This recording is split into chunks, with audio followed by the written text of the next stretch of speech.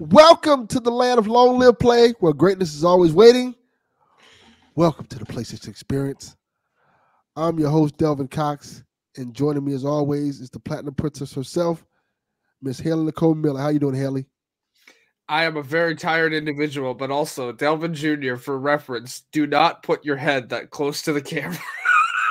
Yes. Jesus Christ. Also joining me, our Lord and Savior, Lord Snerts. How you doing, buddy? Hello, everybody. I'm doing fine. Thank you. I see you the 1950s radio host era. Yes, sir. I can turn this voice on and off anytime you want. That's right. Our boys in blue is getting Hitler what for. Also joining us in stick figure 1940s stop motion animation, my son Delvin Jr. How you doing, Delvin? Hello, everyone. I am the man who's going to sell you things that you don't need. I wish you sell yourself a goddamn webcam that worked right. But I digress. At least there's not tape on the lens. Yeah.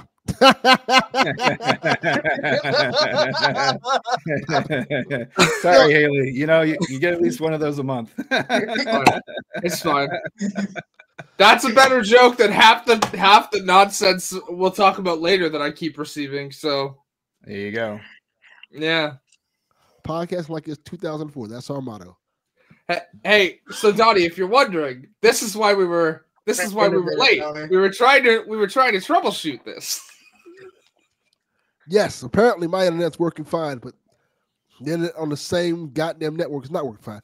But it doesn't matter. Hayley, how's your week been? I have not had a day off since the 11th, and I don't have one until Good Friday. That sounds great. Keep going. Yes. I've been watching my boy Rick just fuck it up, so you know that's good. And even though I'm working a lot, I have actually finished a couple games. I finished Immortals of Avium, so yeah. I don't think it's overtime. I haven't reached 80 yet. 80 hours, but Immortals of Avium. So I think everybody should give this a shot when they get a chance to, if it comes to like Game Pass or PS Plus. It's a very good game. It stories very well. But I think it got a bad rap just because from the trailers it's very quippy, but the characters are much more like they're more fleshed out than that.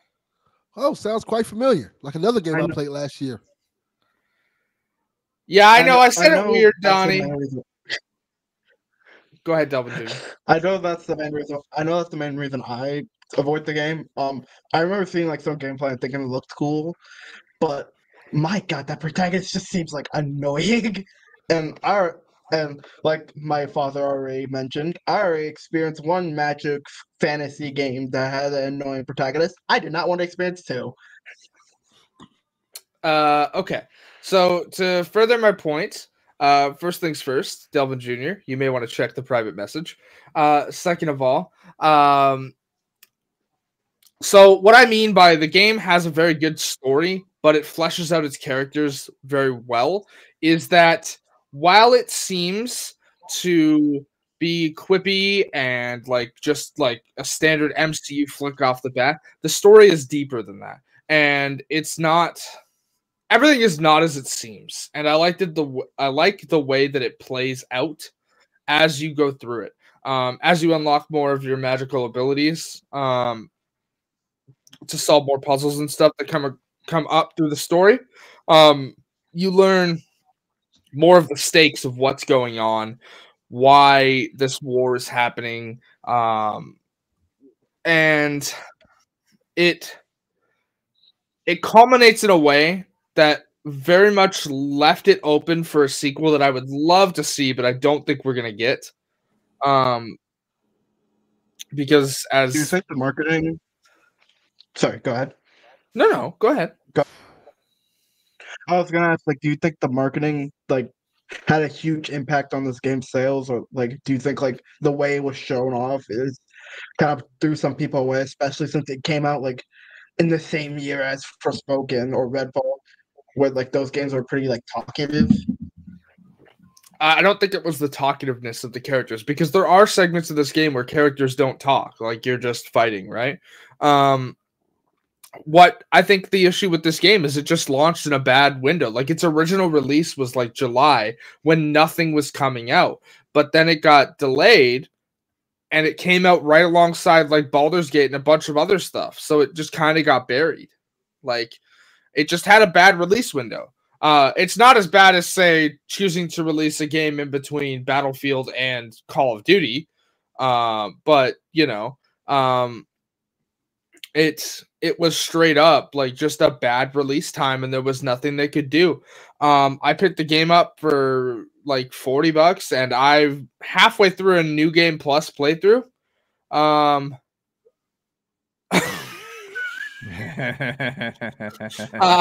halfway through a new. I am Barack Obama. I'm halfway through a New Game Plus playthrough on the hardest difficulty at this point, just to see how the difference in difficulty is, and I'm not really finding it all that hard, except for when you get into like, oh, you've got like 50 enemies coming at you at once. But like, I really think the design of like each of the different types of magic is nice. The particle effects are like real, like Partially. Yeah. Well, no, like, Sparkly. I also think another reason this game may have struggled is that, as you guys know, I really like Ray Narvaez Jr., who does streams over on Twitch, and he tried to stream this game when it launched, and it was just impossible for him to stream, because when, like, it just destroyed the bitrate from all the particle effects. Like, there's so many of them. It just made the bitrate of the stream like impossible.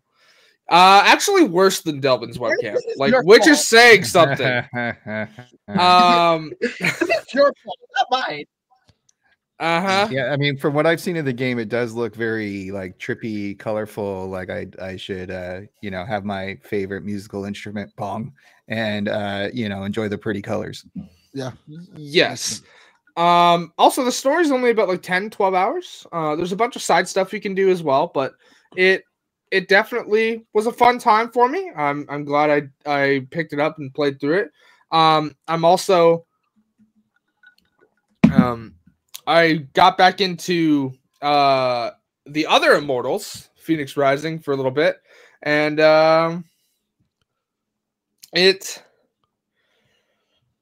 it feels really hard to get back into that when you left off in like the middle of it. So I didn't play too much of that. I've started What the Golf, which, that's a fun time. It just came out on PlayStation.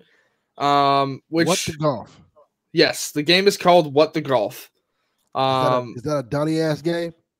It is a Donnie ass game. Donnie has in fact played it. But I have a question for Donnie in the chat. The fuck is this game's problem with cats, man? Why are like all the optional objectives knock over the cats? If you haven't noticed, Donnie has beef with cats, so we can't ask about cats. Yeah, there was an H2O emergency. No. So for example, I will steal his webcam eventually. There you go. It's in its will. No, you will not steal your dad's webcam. I forbid you from doing that. Secondly, have you seen how his cat treats him? Oh, we saw Sunday. Yeah, Sunday. We clearly saw his cat treat him. Hey, I have not had a chance to watch Shaq yet. You don't have to watch. Just go to the Cow the Pug clip of the cat smacking Donnie in the back of his big ass head and making him spill water all over himself. He just wanted a drink. No, he just wanted a drink. Sure, Jonathan, we'll start over. Yeah. No problem. No. So like, what the golf is essentially a golf game designed by people who know nothing about golf. And so, for example, it's like, hey, here's your objective: hit all the bowling pins over. That's usually what you do in golf. Here's my favorite part, though. One of the maps is like, hey, hit the pole. And, in most golf games, you have the directional arrow that gives you, like, your amount of force and, like, which direction. Yes. So you fire. You don't fire the ball. You fire the directional, indicator instead of the ball to hit the pole. Or, like, in one map, you are a carpet trying to knock over bowling pins. This sounds fucking terrible. Yeah, it's great. I'm not even going to hold you. This sounds awful. What part of this? Is this golf? Like, I mean, at least frisbee golf is more on brand, I would think. But like, what's the bowling have to do with golf? So it is literally like each of the areas is like themed. So the area I'm in now is golf, but super hot at the same time. Super hot, yeah. I like super hot. Oh, I'm talking about like golf. I thought about women or something like that. Okay, never mind. No. Like golf. Mixed with the game, super hot. Not as interesting at all. I was hoping for super hot golf myself. Cool. Shut up, boy. Hey, man. This game was like $10. I'm having fun with it. You should ask for a refund. Okay. All right. I know it's not Steve, but you should still ask for a refund. Can I get my money back? I do gotta ask. Go ahead. I do gotta ask. How is this game like how far apart of a golf game is it? Like, is it like similar to like a more simple golf games? Like, I know you played Curse Golf last year, but like, is it like similar? Is it like similar to that, or maybe like it's entirely its own thing, like its own gameplay style? It's entirely its own thing because Curse to Golf actually had an interesting mechanic thing because again, you golf, but you have to deal with the cards in Curse to Golf like that. That was an interesting mechanic. Here, the mechanic essentially seems to be okay. Hit the pole, but your ball is now a cube, or you're bowling instead of golfing, or you're driving a motorcycle. I know many people who've hit the pole. So I looked up I'm just gonna ignore the poll for a minute. No, you're not. I looked up what the golf. First thing that comes up is their website, and it says the golf game for people who hate golf. Yeah. Why the fuck would I want to play that? That's a terrible thing. I thought that was hilarious, and I'm looking at this thing, and I'm just like, yeah, this is totally a Donnie game. No, Donnie says which is funny because Donnie said he didn't like it. So it's not it has the childish Switch graphics. It's golf. There's a cat. Well, what's not to like for Donnie? Oh, again, let me it's just not a point golf out. Game. So I know, I'm just teasing. When you complete a level, you can do the level again, and it's literally like, hey, here's a different objective. 90% of the second of the 3 objectives you have are all about knocking cats over. Like, what? What is this game's problem with cats? So what if you don't want to complete the level in the first place? Then you don't have to do it. Yeah. This game will. I don't know what to tell you. I'm having. Oh, Hayley. Thanks for June Does reminding us. June Does want a water update. Drinking that. That is not water. That tells you everything you need to know. Okay, unless you put that in the brown eye, that is not water. For reference, this is absolutely not water. I currently need the caffeine because I worked 18 hours in like the past 12. So yes, I know that doesn't make sense, but yes. Secondly, I got the Brita filter jug that Delvin sent me. Guess what? Water still tastes terrible out of it. It's not good. Hayley's gonna die. Her blood has been made of just syrup at this point. Just pure Canadian syrup. No. It's enhanced syrup. Yes. Right. If it's Canadian, that means it must taste a little fresher. You know, Canada's all about their syrup. No, I did try it. and I've continued to use my water enhancers because Jesus Christ. no. Well, Also, tried. in the past 2 days, Well- I have had 5 energy drinks. Jesus Christ. Each How are you- one with 180 milligrams of caffeine. My blood pressure. My blood pressure is rising just hearing this. Jesus. I feel like it's a race to death between Hayley and Donnie. They're trying to out death each other. Like I'm like, I'm gonna live 2 more years. Hayes like, fuck that.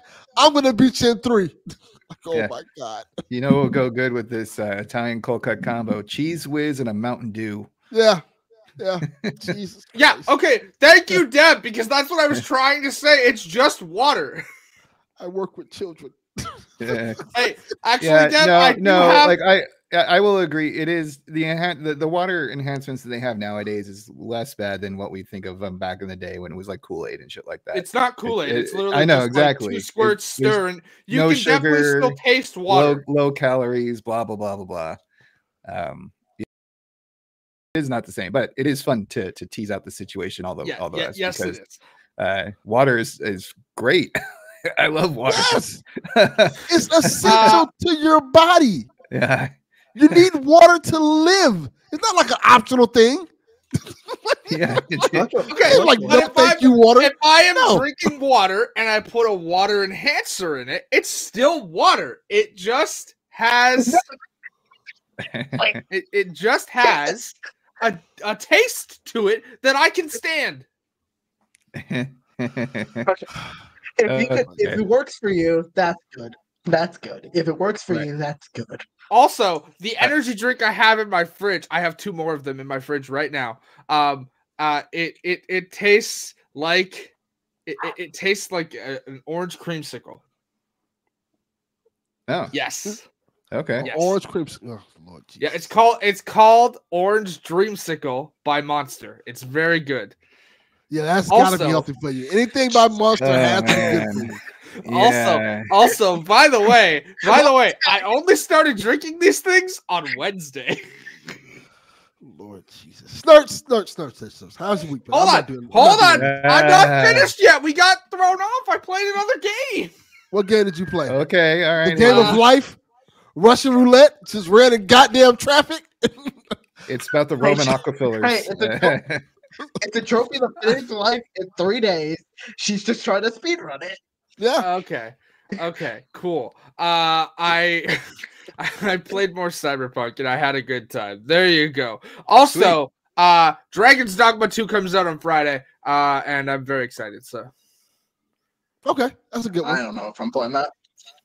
I have too many games played this week on well, not even Friday, just this week in general. Sure. Alone in the Dark comes out tomorrow. No, Wednesday. Weird day for a game to come out. what comes out tomorrow on Wednesday? Alone in the Dark. Yeah, that's a weird release date. Yes, it is very weird. You said Alright. the game will come out like Tuesday or like Friday, but like Wednesday. Hey, Yeah. I have 5 different flavors of water enhancer in my fucking pantry right now. I've got Orange Crush, Nest Oh. Tea, Grape Kool-Aid, Grape Orange Kool-Aid. Kool-Aid, and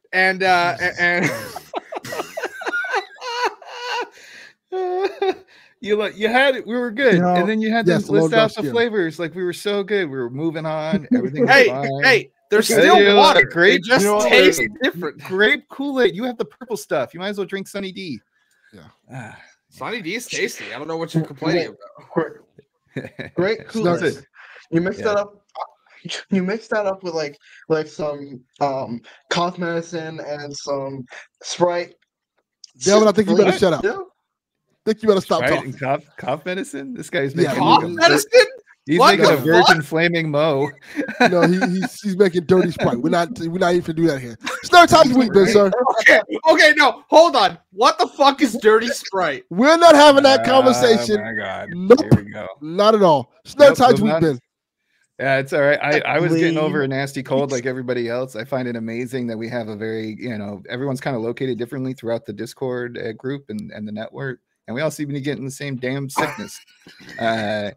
Yeah. So that was annoying, but I am feeling better now, which is great. And when I was sick, I watched one of my favorite old movies that I hadn't seen in a long time, which was Snatch. And I don't know if y'all have seen it or not, but That's it a great is movie. it's a Guy Ritchie film. It has a lot of fun characters, a good rewatchability. And I love the fun music and diving back into that. I haven't seen it in a while. It was really big when I was in college. So that was like a fun comfort zone movie to watch.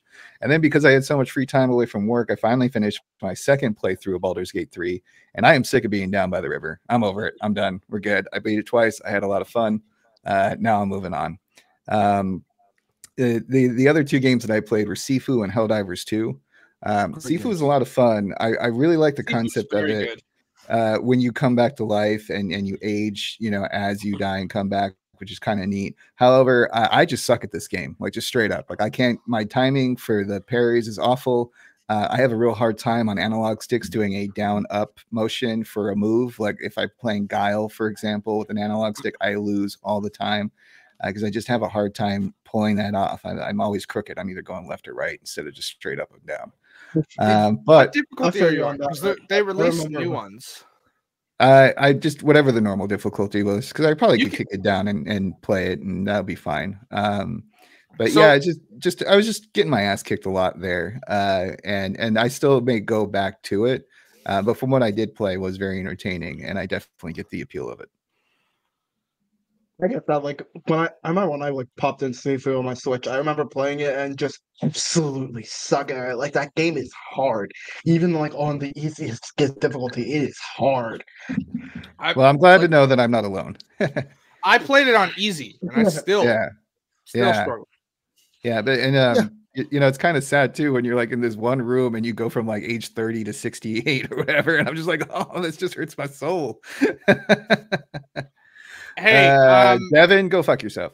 As someone who plays like Dark Souls all the time, Sifu is hard. Just saying. And then, of course, like everybody else, I'm joining the fight for democracy and joining Helldivers 2. And this is going to be one of my pet peeves throughout this episode is like, why the fuck are these games coming out with so many goddamn bugs? I was trying to connect. Well, Helldivers has a lot of bugs. Man, no, not the bugs you're thinking of. That's the whole point of the game. Very good, but it's not the bugs you're thinking of here. No, you're the bugs, man. That's why you're just complaining. I was trying to connect with my Friday night movie game group, and they're a bunch of PC bros, and we could not connect. I could not accept a friend request. We had to do some stupid workaround where we try to land on the same planet for the same mission, and then we can get into a ship and play together moving forward. So I don't understand why you have this game that's like, oh, cross-platform, PC, PS5, super cool. And then it doesn't work, and it still doesn't work, and it's been out for a while. But despite that connection issue, I'm enjoying the game. It's very simple. After about an hour or two, I kind of get bored of it. So I do think this is going to be a good game to play with like the movie night group or maybe some folks on the Discord every once in a while. But I don't see myself putting in long hours like I would any other game. Like it seems like a game that you can kind of just have there when you're not sure what you really want to play. You'll just play some Helldivers for a little bit. Yeah, seems like a cool game. I'll get to it when I get to it. Yeah, it's not going anywhere. And by the time you get to it, it might even be better because they just added more content. And like I heard mechs are coming or something like that. So probably coming soon. Yeah. But I those Terminators are tough. I much enjoyed killing bugs for right now, but I also haven't had an opportunity to play too much multiplayer. The majority of my experience with it has been solo. Honestly, that might be the better option, Yarden, because, like, as Donnie said, I did not understand a word Delvin Jr. said while Snerts was anecdoting. Oh, I didn't even hear him either. Oh. He's there. Delvin, you there? Did I mute? Hello? Yes, you probably did. Hello? Okay. Hello? Yeah, you muted yourself. All right, yeah, so those are the three games that I've been playing. Delvin, are you still hating Final Fantasy? Yes. That's so weird. I thought you'd like that game. I do. It's just this so slow pace at the beginning. Like I guess after the prologue, like ugh. Okay. I don't know what happened. Didn't 7 was like no, 7 was the opposite of that. Maybe it's because 7 was I knew the story of 7, and this is kind of the same story, but it's like a lull. Like you got to go find the chocobos and teach them how to ride the chocobos. Like, I don't do this shit. Can I This just go is- out here and fight stuff? This is the thing that everyone forgets about Final Fantasy VII is the middle part of the game is exactly like Rebirth is. It's just a slow, like you gotta take it slow area, and people forget that when talking about 7 because all they want to talk about is what happened in the original. Which no, I'm not going to say, even though again, 27-year-old game at this point. But you know, everybody always forgets about this part of that game because of what they always talked about. Yeah. Part of the game isn't fun. Maybe it's just me, but I feel like every Square game has like at least some sort of slow part on it. Like, That is a lie. I remember I felt the same way. that is a lie. Sleeping Dog says hello. There are no slow parts in that game. That game is fantastic. I never played it. I can't say, but I feel like, or at least the JRPGs. Like, I feel like most of Final Fantasy do have like a very slow part in it. I remember Kingdom Hearts 3 had a very slow part for like it's called the whole half the game. Maybe. Kingdom Hearts 2 in particular, I remember like the beginning of that game is really slow. Like the first 2 hours of that game is really slow. Then you get like the rest of the game, which is just perfection. And like even now, like I'm playing a bit of Chrono Trigger. Like the beginning of that game is a little bit slower, like a little bit more slower paced, and but I know I've seen more from the game. Like I know like it will pick up eventually. I feel like that's with most Square games. Yeah, I think it'll pick up eventually. I just don't know if I want to stick around that long. Like I'm having fun playing other shit. So like, I don't know if I want to do it. What are you playing? What are you playing? Playing Banishers. Now I'm playing Mortal Kombat he's back. 1. Yeah, the game they said I wouldn't go back to. I went right back to. Surprise, surprise. There you go. Defeating expectations left and right. That game is Delvin really Cox. impressive for like a double A game. Yeah, it's really fun. I'm still enjoying my time with it. I think I'm gonna go the long route with the game because they said that I was reading about it and trying to figure out what's the actual complete ending, and they say that's the ending you probably want to shoot for. So I say I might want to do that. I'm enjoying my time with that. I'm also playing Mortal Kombat 1 as Peacemaker, of course. Nice. Which is a blast. He's so fun to play with. You should just call him his real name, Naked John Cena. Hey, he has clothes on, Hayley. He had but he didn't at the patch on Oscars. his back and a patch in the front. Yeah, Even at the Oscars. And just, I know he did, but the whole point of that was, for those who don't know, that was in solidarity with the Costume Designers Union because they're bargaining right now. John Cena's nakedness. Yes, it was. I also like how he had to crab I thought it was because he was joining the Cabal, as they said. He was doing his what they said he was doing his his initiation. His initiation ritual. God, that's so stupid. Yeah, people are stupid. Put Naked Cena in the game. Yes, Donnie. Yeah, why not? I'm quite sure that'll make a lot of people happy. Let's just have naked Mortal Kombat across the board. Speaking of John Cena, does anybody know what his favorite guilty pleasure movie is? Oh God, I don't want to hear this. What is it? Behind the Green Door, 1972. Oh, I know which do not. I have no idea. I heard him talk about that. Don't look it up, Delvin. Hey, Delvin Jr., look it up, but make sure. Absolutely not, boy. Delvin, what you playing? All right, I played a lot. I won't go through one of it, but like I mentioned earlier, I played a bit of Chrono Trigger. I played a bit of Penny's Big Breakaway, just playing a bit more of it. I jumped back into Pizza Tower because there was a new update, and I realized that my game save did not properly save, so I had to. Hayley got broken. Yeah, it was bound to happen. Yeah. There was a new update with the noise, but my save didn't completely save over, so I had to not start from scratch, but essentially just have to rebeat the game. Like I'm at the very end, so I have to rebeat the game so I can play as the little noise. If you know what that, essentially it's like the Noid, but copyright, not copyrighted. I don't know how else to describe it. So it's funny. It's funny because Delvin Jr. okay. has the same mic as me. So Go ahead, finish, Delvin. And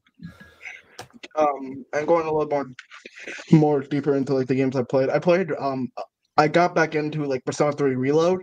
I've been wanting to get back into it for a bit now, but I just wanted to finish like another game that I will talk about in a minute. And like I am absolutely I adore this game so much. Like Persona 5 was already a very impressive looking game, but like 3 Reload just looks like next level for an Atlas game. Like it looks beautiful. Like I remember my dad talked about like a couple of years ago, like how anime games can only look good to a certain point. And that's a statement for a while I did agree with. But like 3 Reload just blows that statement out of the water. Like this game looks next gen. Like it's gorgeous. And not only that, I love the fact that the combat has been improved so much since like 3. Because like 3, you could not control any of your party members.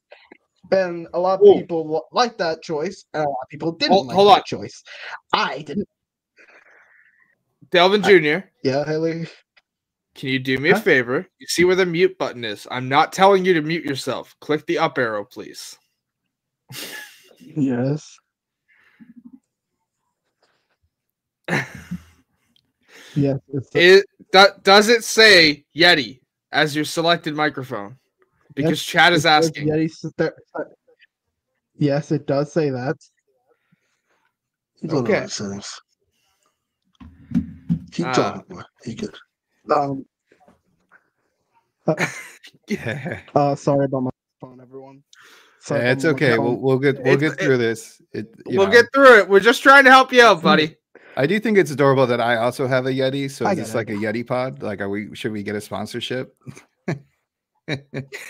Keep talking, boy. Hit us up. Yeah. But yeah, like Reload, like it feels like a next gen. It feels like a next gen Persona title, but I will say there's something that does bother me a bit about the game. Slight spoilers for like the beginning. What's up with it now? No, Nothing. You're We're fine. good. Keep I'm going. laughing at Yarden. You sound good, bud. Keep going. You know this. Haley gets distracted by the chat. It happens. So you're good, buddy. Keep going. You're good. Keep going. All right. But I was saying like, one thing I don't like about Reload, slight spoilers for the beginning of the game. Like this is like very beginning. Like the opening intro is so much worse. Like I'm not gonna go too into it, but like the intro for the game, I think is like a lot less effective than compared to the original. Because I think the original intro is like very effective because you don't know any of these characters. You don't know, and like when Yukari is pointing the gun to her head, she's not saying anything, and you're kind of like wondering like what's going on. What is she doing? For some reason, in the new in the remake, they added dialogue to her like to the intro, and I don't like that at all. I think it just kind of ruins like the suspension to me. This is a very minor thing, but I'm docking at least 5 points for this game. Yeah, I love it so far. Docking 5 points out of what? Do you have like a scale that you usually use for reviewing games, or 5 points out of 5? No. Oh. Yeah, 0 out of 10. Intro sucks. 0 out of 10. The intro is horrible now. I hate it. But this game, like I said, this game's like incredible. I don't know if it will be my game of the year. I think it's like right now it's between this game and like Penny's Big Breakaway. I don't know which one I prefer yet. I'm gonna go deeper into Persona 3. What is Penny's Big Breakaway? Yeah, please explain to me Penny's Big Breakaway, because all those games you said, no one on this show knows any of those fucking games. They don't know Pizza Tower. I recognize Chrono Trigger. I recognize Pizza Tower only because Delvin Jr. has talked to me about Pizza Tower before. I used to go to Pizza Tower after baseball games. It was great. Penny's Big Breakaway is a 3D platform made by the same guys who made Sonic Mania. It is peak. I love it. It got revealed back in the Nintendo Partner Direct. I absolutely adore this game. It's so colorful. It's so much fun. Like I love momentum-based platforming in like any game. Like essentially, momentum-based platforming is essentially like Sonic. And yes, Daddy, I use peak. Oh, my fault. But you know, I love the game. Again, I don't know which one I would prefer. After I beat 3 Reload, I'm just gonna have to go deeper into it to figure out. But I also played because it's peak. Finished last week Prince of Persia. Reason? Keep going. Just keep going. Just keep going. Haley's been a rabble rouser. So you completed Final Fantasy, or no? Sorry, Prince of Persia. How was that? Yeah, I finished Prince of Persia last week. And oh my god! Now, funnily enough, the reason why I played this game is because of PSVG. I was listening to PSVG. I heard Donnie and you listen to that Deb crappy ass show. And what? When you said that? You listen to that shitty show. We'll do something. You're on said show. That's how I know it's shitty. You're on. Yeah. That. Come on, we all know that the Delvin family gets around every Wednesday night around the campfire to listen to Dad on his podcast. No, they hate me. All of them. I don't hate you, Dad. I love you. Yeah. Oh, there we go. So what did you think of Prince of Persia, son? I loved it. Like, I really loved it. Like, this game was so good to me. I went on Steam and just bought all the Prince of Persia games in like the little bundle they had. I think it was like why? 20 bucks. Where did you get this money from? I went and bought all these games because I liked this one. Why? Well, also, I never played any of them before. This is my first one. It's one of those few franchises that are completely different from era to era, too. So you may enjoy the ride, but just keep in mind that it's not going to be the same kind of play that you had with this recent experience. It's going to be a little bit different, especially when you go back to like the Atari days, and it's just like a stick figure with a turban on, and he's going through some prison or something like that. That is correct. The joke that never ends. Donnie, I am a good man. I would never steal from my father. I am a good man. Believe me, Donnie. I feel like we're just gonna have somebody come in and just read the chat as we're going, and it's like no one's gonna get what the hell they're talking about. This is why you need to join live, folks. You get a different experience when you're on the PlayStation experience if we're live. Yes. Yeah. You know, I just thought this is gonna be interesting if my boss is watching. What? Hi, Haley's boss. Hi, Haley's boss. That's what. What Prince of Persia game are you going to try first from the bundle? That's a good question. Before I get into that, let me just say, like, play Lost Crown is genuinely like I don't play that many Ubisoft games. I'm not that big of a fan of Ubisoft. This was a game that I genuinely fell in love with. I love this game. It is one of the best Metroidvanias of all time. All time? Opinion, like after saying I what up? It's what up. All time? Like yes, I actually really like this game. The only thing that I think holds this back from like my number one spot because like it's between like Hollow Knight and like Metroid Fusion for me. Like the one that's like holding me. It's been out for like 3 weeks. It's like I think this whole.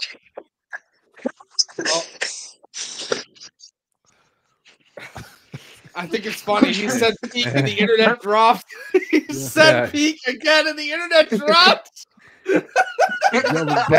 Now, would you put a qualifier on it? It's like it's the best Metroidvania I played this month. You know, all time. That's a high order. You know You may be right. You may be right on that. I'll put it like it's the best Metrovania I played so far this year because I played 2 Metrovanias. The other one I'm not finished with. I barely started. But like I really love this game.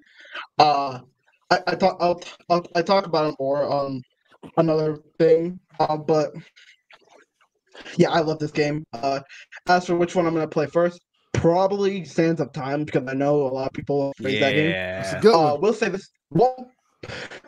We'll say this. And this is why I mentioned I bought them all.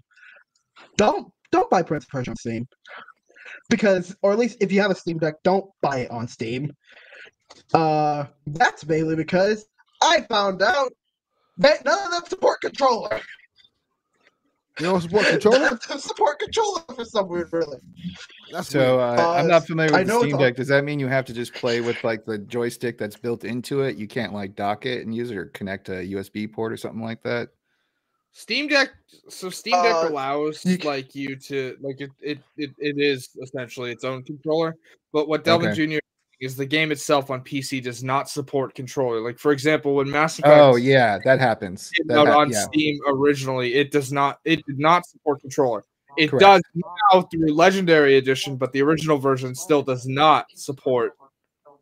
Yeah, I've run into that actually with Mass Effect because I wanted to play the multiplayer without an Xbox Live connection. I also ran into that with the Star Wars Commando that I thought I could play on like a 360 controller, but then it was mouse and keyboard. And I am not good. Devin, I know, get better. I understand, but I am not good with a mouse and keyboard, so that was kind of frustrating. So now I get you. Yeah. I'm probably gonna buy. I'm not now, of course, but like a little later down the run. I want to buy like the PS3 collection they have for the game, mainly for those sweet trophies, but also because I don't feel like emulating the game. I don't feel like putting the effort in emulating it. Stop. Speaking of trophies, you should probably tell people that you sent me a platinum earlier today. Yes, I will.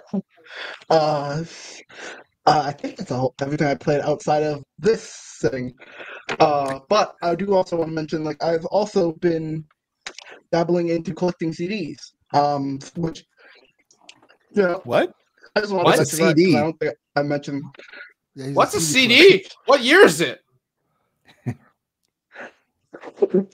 Yes, he's collecting CDs now. I really like. Okay. Yeah. I've been collecting video games for a bit now, and I wanted to start like collecting more of media I like. So originally it started with like I started collecting like Igor for Creator. Then I bought another CD. Then I bought another, and now I have like 10 of them.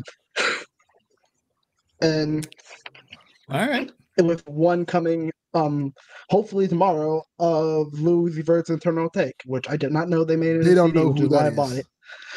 What? I know none. Delvin Jr., I didn't understand a word of that. Yeah, he said he bought Little Uzi Vert's CD, which I guarantee no one Who? listening to this podcast knows who that is. Hoopst. No. This is like last night when I texted my trapped. coworker that the ship sucked, and I told him I was in a Tobacco, and he goes, "The fuck is that? Is that where they summoned the Ender Dragon?" I don't even know what that is either. These are so many things going over my head. I should check behind me in case I missed it. Etobicoke is a suburb of Toronto. And I tested my coworker. That, and he goes, "The fuck? Is that where they summoned the Ender Dragon?" Yeah, those words are. Anyway, Delvin Jr. knows what the Ender Dragon is. Yeah, I know. Louis Vert's like a trap. He's like a trap. They're like a trap artist, like who's in the mainstream right now. One of my personal comfort artists, and I'm really happy I'm excited to get this CD. And the other one I bought recently is the Demon Days by Gorillaz, which is one of my favorite albums. So, Gorillaz, yeah, Gorillaz are good. I know that reference. Yeah, I was actually at Sherwin Gardens last night, John. I was at Sherwin Gardens in Etobicoke. that sounds like a place where you see like Robin Hood at. It's a fucking sport check that like had 3 fucking floors. Oh, I know that crack smoking mayor as Rob Ford, right? Yeah, he's fucking dead. Yeah, I know. Yeah, too much crack. Don't do crack, kids. Well, Don't die from it. Hey, you know what? Don't die. He died, and now we've got his crack smoking brother as the premier of Ontario. Hey, the crack pipe doesn't fall far from the tree. Yeah. Hey, life, you're right. Demon Days is a great album. There you go. What are these Steve words Rogers? you're Why am I speaking? Steve I have Rogers? no idea. Oh, from Captain America. Never mind. I get it. I was thinking Aaron Rodgers. Completely different. Sir, Absolutely. what? I am. Snerts. I lost get your so mind. I get so confused. I was so confused for. I'm so sorry. I'm so sorry. Hold on. How do we get Snerts is now Steve Rogers and he goes Aaron Rodgers? No, absolutely not. Don't ever compare That was a brain fart. the legendary Steve Rogers to fucking Aaron Rodgers. Yeah, no, I know. Absolutely I not. got my Rogers mixed up, man. It happens. All right. Nope. Look, Absolutely not. If I wake up tomorrow with you do- America's ass, I will be happy. Thank you, Tara. Absolutely. I will This be the is Steve Rogers this is Delvin's of this podcast. This is Delvin's Winter Soldier moment when like they realize, oh, we've got infiltrators. Yeah, no. That was I will Oh my say God. this, like, That sir, was all you need is so sunglasses. All you need is sunglasses, and you have He like the did it whole again! Steve Rogers disguise. He did it again! He hit us with his dad slogan again. That's so good. Okay. Yeah. This Like, little fuck. Donnie Reese says, make sure you buy Hi-Fi Rush for your dad, Delvin Jr. I do own Hi-Fi Rush on Steam. I will say that. No. We don't do that here. But the final game I played and the final game I platinum. We're still going? Not platinum. Jesus Christ. I was not gonna mention this, but Hayley mentioned it, so I might as well.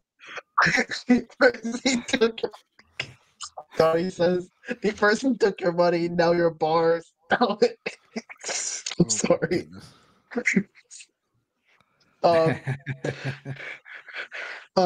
So Teenage Mutant Ninja Turtles Shredder's Revenge. I love the game. I adore it. It's one of my favorite licensed games. I am sure of that. I own it physically. I love the game. Don't go for the platinum, dear God. I think a lot of the trophies for Teenage Mutant Ninja Turtles Shredder's Revenge were pretty simple for the most part. Like a lot of them were pretty straightforward. But like those final few trophies are like really grindy. Like there was one that you have to max out every single character there except the DLC ones, thank God. And the other one I had to do was beat the arcade mode on the hardest difficulty, which my first run I failed miserably, and the second run, thankfully, I managed to get into like a match because this game has online, and I managed to get a trophy like that. Hold on, Delvin Jr. Tara, the answer is no because he frequently gets grounded for it. Oh, Hayley calling him out. Yes, she snitched on you, Delvin. Damn. Tara says, Delvin, does your son do his homework? The answer is sometimes. But obviously, I'm really sad, so I just don't feel like doing my homework often, you know? My father understands. Hold on. Me calling him out is funny. Him doxing himself is even funnier. Yeah. There's consequences for that. Repeat that, Hayley. Repeat that, Hayley. I didn't hear it. I said me calling you out is funny because I realize when you don't message me for weeks on end, you're grounded. And then you just outed yourself. Yeah. Me can get the responsible deniability. You're saying it, you're in trouble. Yeah. That's how that works. I don't do it anymore. Like I don't do it anymore. Oh. I'm off the stuff for good. I am the stuff for good. Like I mean avoid doing my homework by what I said. Avoid doing my I do my homework now. That's the point. Back to Ninja Turtles. I put myself on the spot here. Yes, you did. Turtles. The final trophy I had to do was Who Needs a Doc, which is the trophy's description for that is to beat Super Shredder, the final boss, without taking a single hit. Now, there's two phases to this fight. One is against Krang, and the other is against Super Shredder. Which I will say, like, speaking of Shredder, the previous fight with Shredder, which was like the previous level, plays a Wu-Tang song, and that song is good. You should go listen to it. It's called "We Ain't Came to Lose." It's a great song. You should go listen to it. Anyways, Wu-Tang's great. so Super Shredder. And it's for the kids. Yes, Wu-Tang is for the kids. Yeah, Yarden says, so happy Delvin lets TMNT live the other week so DJR, which I'm assuming is Delvin Jr., can enjoy it. I don't know what it means by other week, but yeah, I mainly learned TMNT from my father. And when the reboot show, which is at the time 2012, came out, we were both watching it. It was a way for us to bond, essentially. There you go. But back to the main topic. That trophy was genuinely like one of the hardest trophies I had to do because oh my god, Super Shredder is so annoying to fight. Because like he's pretty cheap. There was a lot of like he has like a lot. Yeah, pretty much. Essentially, you just have to predict where he's going. Essentially, and some people can get it done like an hour, or some people can get it done in a day. I finished this morning. I finished this goddamn trophy this morning. This was so annoying. And the thing is, it should have been like a little more easier because like after that, Devin says after that Sifu should be a breeze. Maybe you're right. Maybe I become the greatest gamer of all time after this because, like, somehow I struggled with this. Yeah. Because, like, I played Shredder's moves. Revenge a lot, and the final like Kang boss is easy when he's all big and everything like that. I had no problem, but the Shredders when he gets all super and big pain in the butt. You gotta beat that without getting hit too, if I remember correctly. Yeah, that's Snerts ain't doing that. Also, let me point out, I realized this trophy was difficult because the video he sent me of him getting it is 30 seconds of him yelling, "I did it!" Fantastic. Sound about right. Did you get that big, Delvin Jr., did you get that big adrenaline rush when you completed it? You're like, yes, finally. Yeah. It's kind of the main reason why I like doing hard platinums. Hayley's always teasing me like, hey, why? Well, if you don't enjoy it, why do you not like doing it? Because I love that like rush that I get when I beat a hard game. That's why. Okay, I mean, you're literally complaining nonstop until you do it. Yes, I'm a complainer. That's what I do. I'm a complainer. That's what I do. But all right. See, Tara gets what I get. Tara gets what I mean. Like that. Also, that's awesome when you finally beat a hard boss. That she gets what I mean. Yeah, I love this game. I'm happy I got the platinum again. And what I'm probably gonna do, if I'm gonna play the game again, I'm probably gonna finally play the DLC because I love Karai, I love Usagi. And I'm really excited to like jump into that DLC when I get the chance because God knows I'm not doing this. I've not played this game for a bit. Usagi is a lot of fun to play as. I picked up the DLC and I got him to max level real quick. The bunny samurai motif. I haven't followed Ninja Turtles too closely as far as comics or shows, but I really enjoyed having somebody that I never knew existed before and had such a fun play style. It feels completely different than the rest of the Turtles or Casey Jones or April. It felt like a very unique character.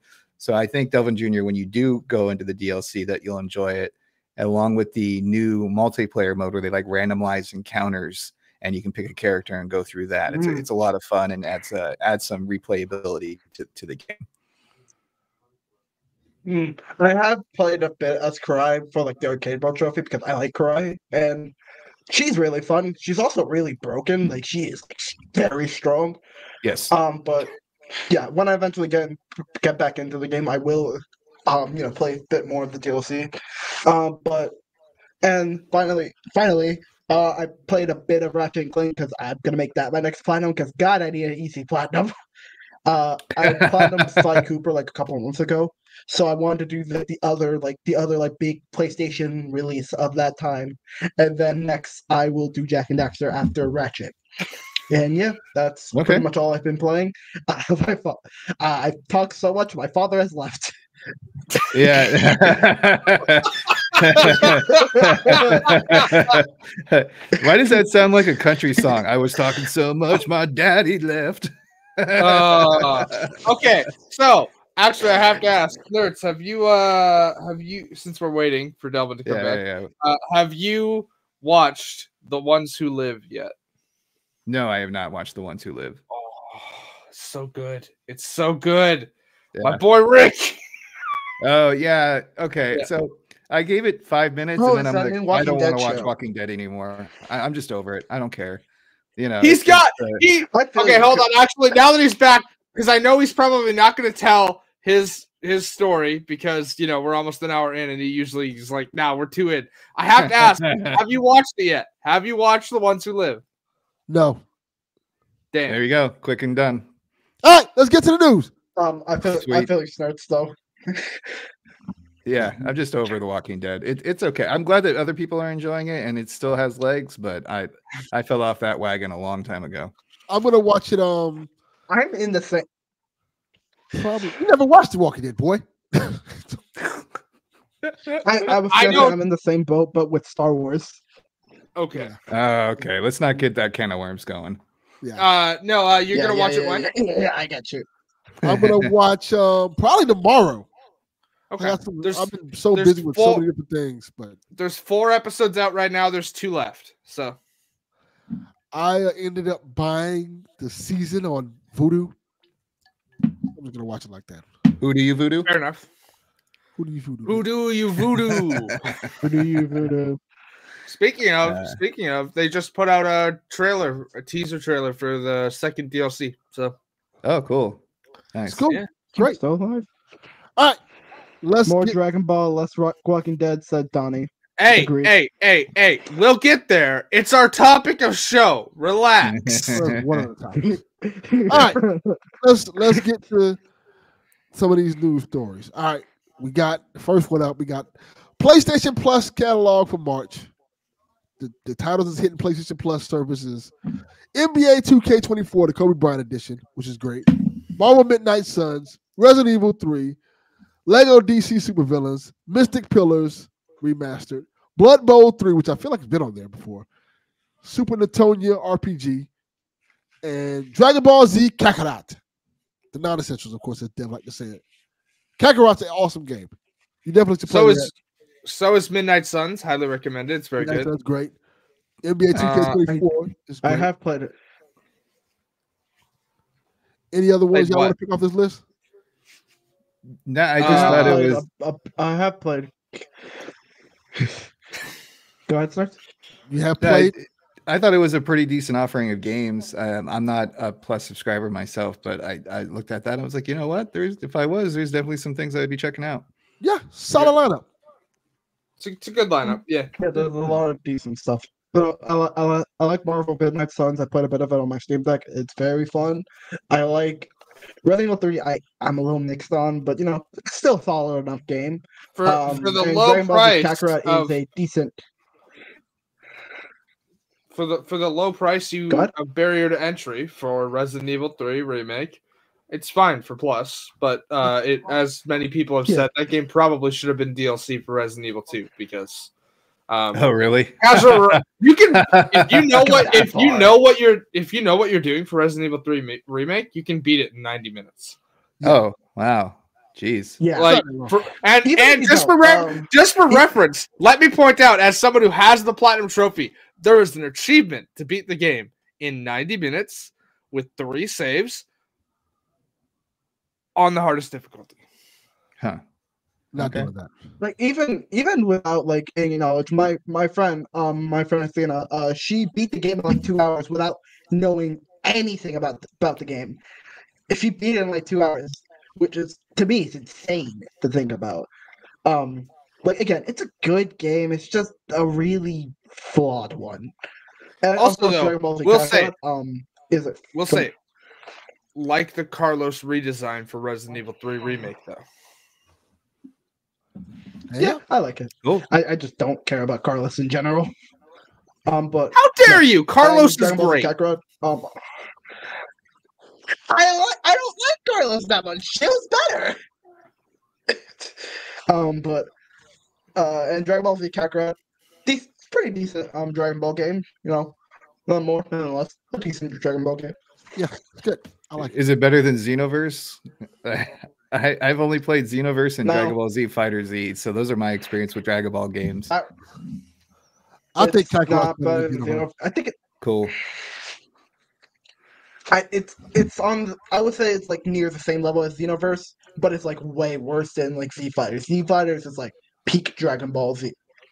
Yeah, I agree. It's my favorite experience for that franchise. All right, let's get to our next story. This is gonna be a fun one because this is the hashtag Donnie was right story. Aspyr issues apology for atrocious Star Wars Battlefront launch. Yeah. How do you mess this up? Easy. Well, let me get to it. Let me read the update. Here we are. Then the inevitable apology tour. Aspyr has issued an update on the disastrous Star Wars Battlefront Classic Edition launch, which can be purchased at full price on PS5 and PS4 right now. Why the fuck would you do that? At launch, we experienced. Go ahead. Delvin Jr.'s mic is now picking up echo. I know. I'm gonna mute and unmute now. I don't want to pick. I don't want to like ruin the podcast. I'm just gonna unmute and unmute. Yeah. I don't hear it. Yeah. It's very noticeable when there's like a break in audio. Whoever spoke last will be like audibly quiet coming through Delvin Jr.'s mic. Okay. So I'm gonna follow everyone. All right. So let me go. At launch, I'll read that quote. At launch, we experienced critical errors with our network infrastructure. A statement read. The result was incredibly high ping, matchmaking errors, crashes, and servers not appearing in the browser. They add, since launch, we have been working to address these issues to increase network stability and will continue our efforts until the network infrastructure has been stabilized to prevent further outages. Why the fuck do we keep giving them our games? Why the fuck do they keep releasing games that aren't ready to go at launch? It's so frustrating. Donnie Reese's Pieces and also Devin, I don't got a funny name for you, said they put the bare minimum. I would even put minimum. I would say like they just put this game on emulator. Like just how do you mess this up? Like this was such an easy CW. How did you mess this up? Easy. Like, it was such an easy win. One of my favorite things like, that Donnie talked about on I think he was talking about on Shaq yesterday, that the game actual file was like a couple of gigabytes, and the actual file they put in the game is like 4 times the amount the original file was. So also, I saw that developer or like that mod developer tweeting about it today. They just ripped off his entire mod. There it is. There's like, how did they mess this up? How did they mess up? This was such an easy port. Like not, of course, like not every like port's easy, but like this was. If you just took like at least a year of development, like you could have like had like a genuinely like really solid, like at least a solid port. But you had to rush this. Was this game released at the same time? Was this game like in development the same time it got announced? Here's what Donnie said. Switch? On PS2, it was 4 gigabytes. On PC, it's 68 gigabytes. And on Switch, it's like 35 gigabytes. That's what the hell crazy. are they doing? And then you don't even have crossplay in there. It's very disappointed. I'm glad I did not pre-order this game. I was singing the praises. I was like, oh man, I'm gonna relive my pandemic days and have good old Star Wars fun and be Darth Vader and kill everybody. Yay. Yeah. And like man, just shit in the bed on launch. Yeah, not a good look there. You'd have really relived your pandemic days and just been sad. Yeah, that pandemic, right? Yeah, I meant my game testing days. Yeah, but it's more like 2020 pandemic and not 2007. Yeah, like, Yeah, crazy. I just can't believe they screwed it up. But maybe it's one of those things where you get a couple patches, and then 6 months from now, it's one of the free PS games of the month, and then I'll give it a shot. Yeah. Any thoughts on this, Hayley? I knew it was going to happen. Donnie told me. I listened to him. I mean, really, it's like Aspyr should just stop. Just stop. Just stop. Just go away. Can we replace one of the studios that we miss and actually liked and get rid of Aspyr? Probably not, but yeah, no, this is what, the second or third time they've done this? Yeah, apparently. Yeah. It is all the Star Wars games that they're supposed to be making. Wasn't it? They were supposed to do a remake of KOTOR, and that didn't happen. Yep. Yeah, they got pulled off of that. I know that like this is not the only show to like do that, where it's like, hey man, we're just gonna make it a pain in the ass for you to do anything. Also, weren't there like servers so busted that you can only have like 64 players on Steam at launch? Right, for a 64-player online experience. So there was like one game for everybody. Oh, that had to be the greatest game of Battlefront ever. Right? Because it was full. Like it was actually full, right? Just one game. Like everybody on all those things, just one group of people playing. They're like, yeah, this is it. And I forget who in the Discord shared a picture too, but like the snow was pink. Like, come on, basic. What? Hey, yeah, someone shared a screenshot of the game, and the snow, like on the Hoth level, I'm assuming, was just like pink. Like just like not all pink, but like and even when you got in the game. Yeah, it started to look like you throw some shades of green in there and some wiggly lines, and it's like the blurred out porn channels Delvin and I grew up with. Yes. But again, if you're just gonna steal at least the snow isn't yellow. Yes, absolutely. Very good. If you're just gonna steal someone's mod and like not credit them, what's the point of like you doing any port work? Yeah, no kidding. Go ahead, Delvin. Even like if we're ignoring like the gigabytes left on this game, this is like a PS2 game. How did it come out this buggy? How did it come out like this buggy? Like there were like people like posting on like Twitter and Reddit like of them like teleporting everywhere, where like some people couldn't even get into matches. Like this was such an easy like moneymaker to make, because like there's so many people who are nostalgic for like those old Battlefront days. This like was such an easy. Like I was excited for this. I never played Battlefront, but I did play like the reboot that EA made, like the Battlefront 2 and Battlefront 1 back when I was like with my cousins. So when I visit my cousins, and it was I would love to experience like what did like my dad's generation experience or Snerts experience, and I'll never get to experience that because this port sucks. I would never say never, but it's not going to be this round or anytime soon. Now, Donnie might know this. Does this company have like a I'll fight you forever reputation of fixing things down the line, or they just shit the bed and leave the turd? The answer. I'd rather talk about what the fuck the Dirty Sprite is than whatever the hell was just mentioned. Okay, we're not doing Dirty Sprite. I had to Google that. I didn't know what that was. You really had to Google Dirty Sprite? Yeah. Lord have mercy. No. Okay. Dirty Sprite 2, hey, 2 is my favorite. Hey man, I don't know what the fucking Dirty Sprite is. I never heard of it until it was mentioned. I appreciate that we've been on this show for a goddamn hour, and she decides to Google Dirty Sprite now. No. I Googled it when we were talking about it originally, but then Snerts made the comment about leaving the turd in the bed, and that's why I brought it up, because I was like, I'd rather talk about that than that. Lord have mercy. So according to Donnie, they update things pretty good. We played it multiple times this week. It's much better than it was on launch day. Well, that's good to hear. All right. I will say also mention something that Donnie said in the chat. He said the answer is money, Delvin Jr. They did their job, getting and out spending the least amount possible. Aspyr understands to how to increase margins. You do know that. Like it's like in a business perspective, it's smart, but at the same time, in like a longevity's perspective, like how is this game gonna work in like a couple of years? Like this game won't work in a couple of years because this game came out like crap. Yeah. They're not, Some people they're not probably making will, this. They're not or making would. this game to play in a couple of years. They're making this game for people to get the buzz for it now, and that's it. Once they get the buzz out, once people play it for the little time, they expect people to have short attention spans. They get their money and they're out. That's it. 9 months from now, we'll have the article, server shut down for Star Wars Battlefront. Pretty much. Exactly. Such a disappointment, man.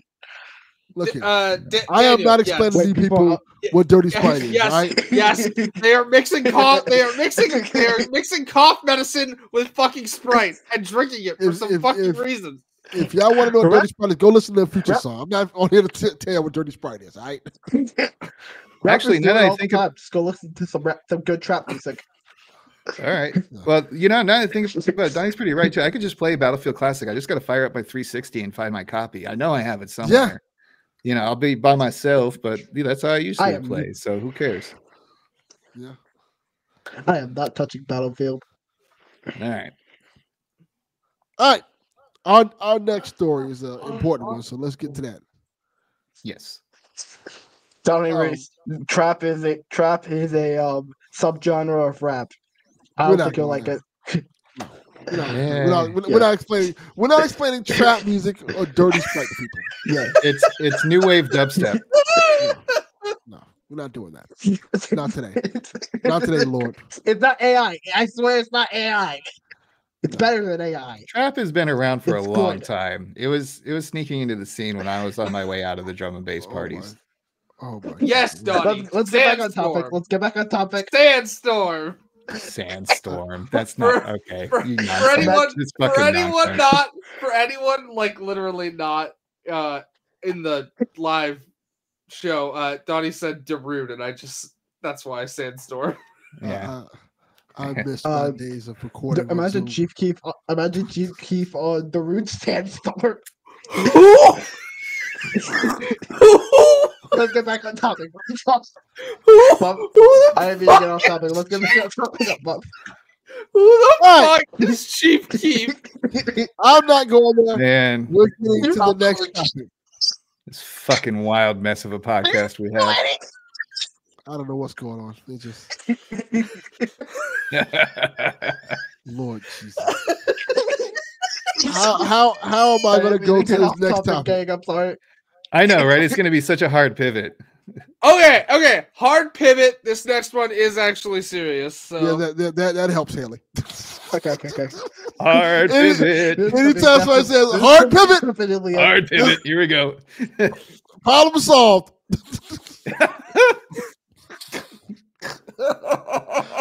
How am I going to get to this next topic? Just do a record scratch. That's how. Let's just go. Just do it. I wish we had a record scratch in here. I would actually play it right now. Like, no. Talk about the passing of the legend of Akira Toriyama, Dragon Ball creator. Yeah, that's the next topic. And y'all, I don't even know how to get to it. So I'll some start. trap artists love Dragon Ball. Nope, we're not doing that. We're not doing that. I'm sorry. Damn it, Junior, let the man speak. So at the beginning of this month, we had a passing of the legendary creator of Dragon Ball, Akira Toriyama. I don't want to discuss his death. It came out how he passed away and stuff like that. But for those who don't know, he had like a huge impact on video games, like whether it was like Chrono Trigger, Dragon Quest, numerous Dragon Ball games. Yeah, what's the new one that's coming out next month? That looks amazing. Sandland, I think it's called. Yes, there's a demo out now for Sandland. Yes, that looks great. And I am a big Dragon Ball fan. Delvin Jr. is a Dragon Ball fan as well.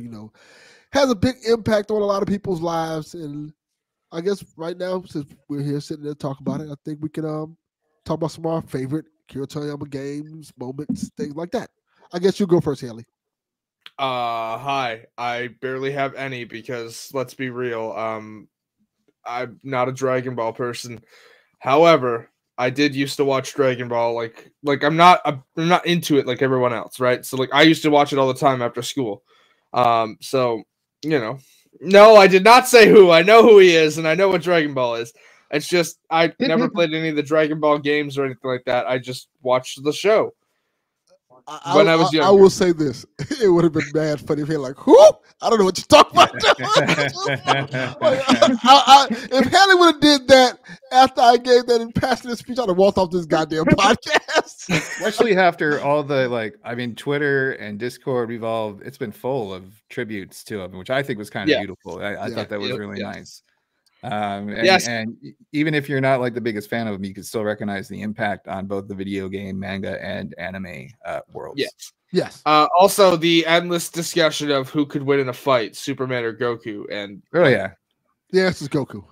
The answer is actually neither, because they would reconcile that they don't need to fight each other and then go have food, because that is how both of those characters work. The answer is Superman, because Goku is a goddamn idiot. Goku, that's correct. Goku that is correct. Would tell Superman, "Hey, how do you get stronger? Well, go over there and get as strong as you can. They will fight." Goku would purposely hit him into the sun so he can go max out. And I want to see how strong you can get, like an idiot. Yeah. Okay. Again, yes, Goku would be a fucking idiot. Fuck you! No, you gotta say his goddamn name right. It's Green Arrow. It was Green Arrow. Hayley getting riled up again because of Donnie. No. Anyway. Goku would not tap in and find a way to beat him. If Goku punches Superman into the sun, guess what? No. Delvin Jr., no. Yeah. Sorry, bud. I didn't mean to. I'm so sorry. I'm so sorry. I didn't mean to. Don't worry about Power Rangers. Delvin, how were you introduced to Dragon Ball? Because for me, it was Toonami, and I remember watching the DBZ episodes on Toonami when I was a kid growing up. I want to say in the early 2000s, and we were so pissed because the very last episode that they had available to license was Goku literally landing on planet Namek before taking on the Ginyu Force, and it was such a goddamn tease because he would always land. And then that's it. And it would just restart to the first episode of the Dragon Ball series until like a year or so later, where they finally had the rest of like Frieza, Cell, Boo, and whatnot. So how were you introduced to Dragon Ball? Oh, that's easy. When I was a kid, they used to play Dragon Balls, not Z, on TV all the time. The first one. Yeah, so I used to watch that. I thought Dragon Ball was okay. I'm like, oh, this is okay. This is fun to watch. But like you said, they never showed you the end of Dragon Ball. they were like stop at a certain point. Like, oh, it was done. And then when I got older, I really got into Dragon Ball Z when I got like in college, because what happened was when I got in college, me and my buddies, there was a comic book shop and an anime shop that was like way down south. So we would leave school and go to the comic book shop, and they had a whole stack of animes that were, this is crazy for people to believe because people know how I am, subbed. They were subbed anime. Okay.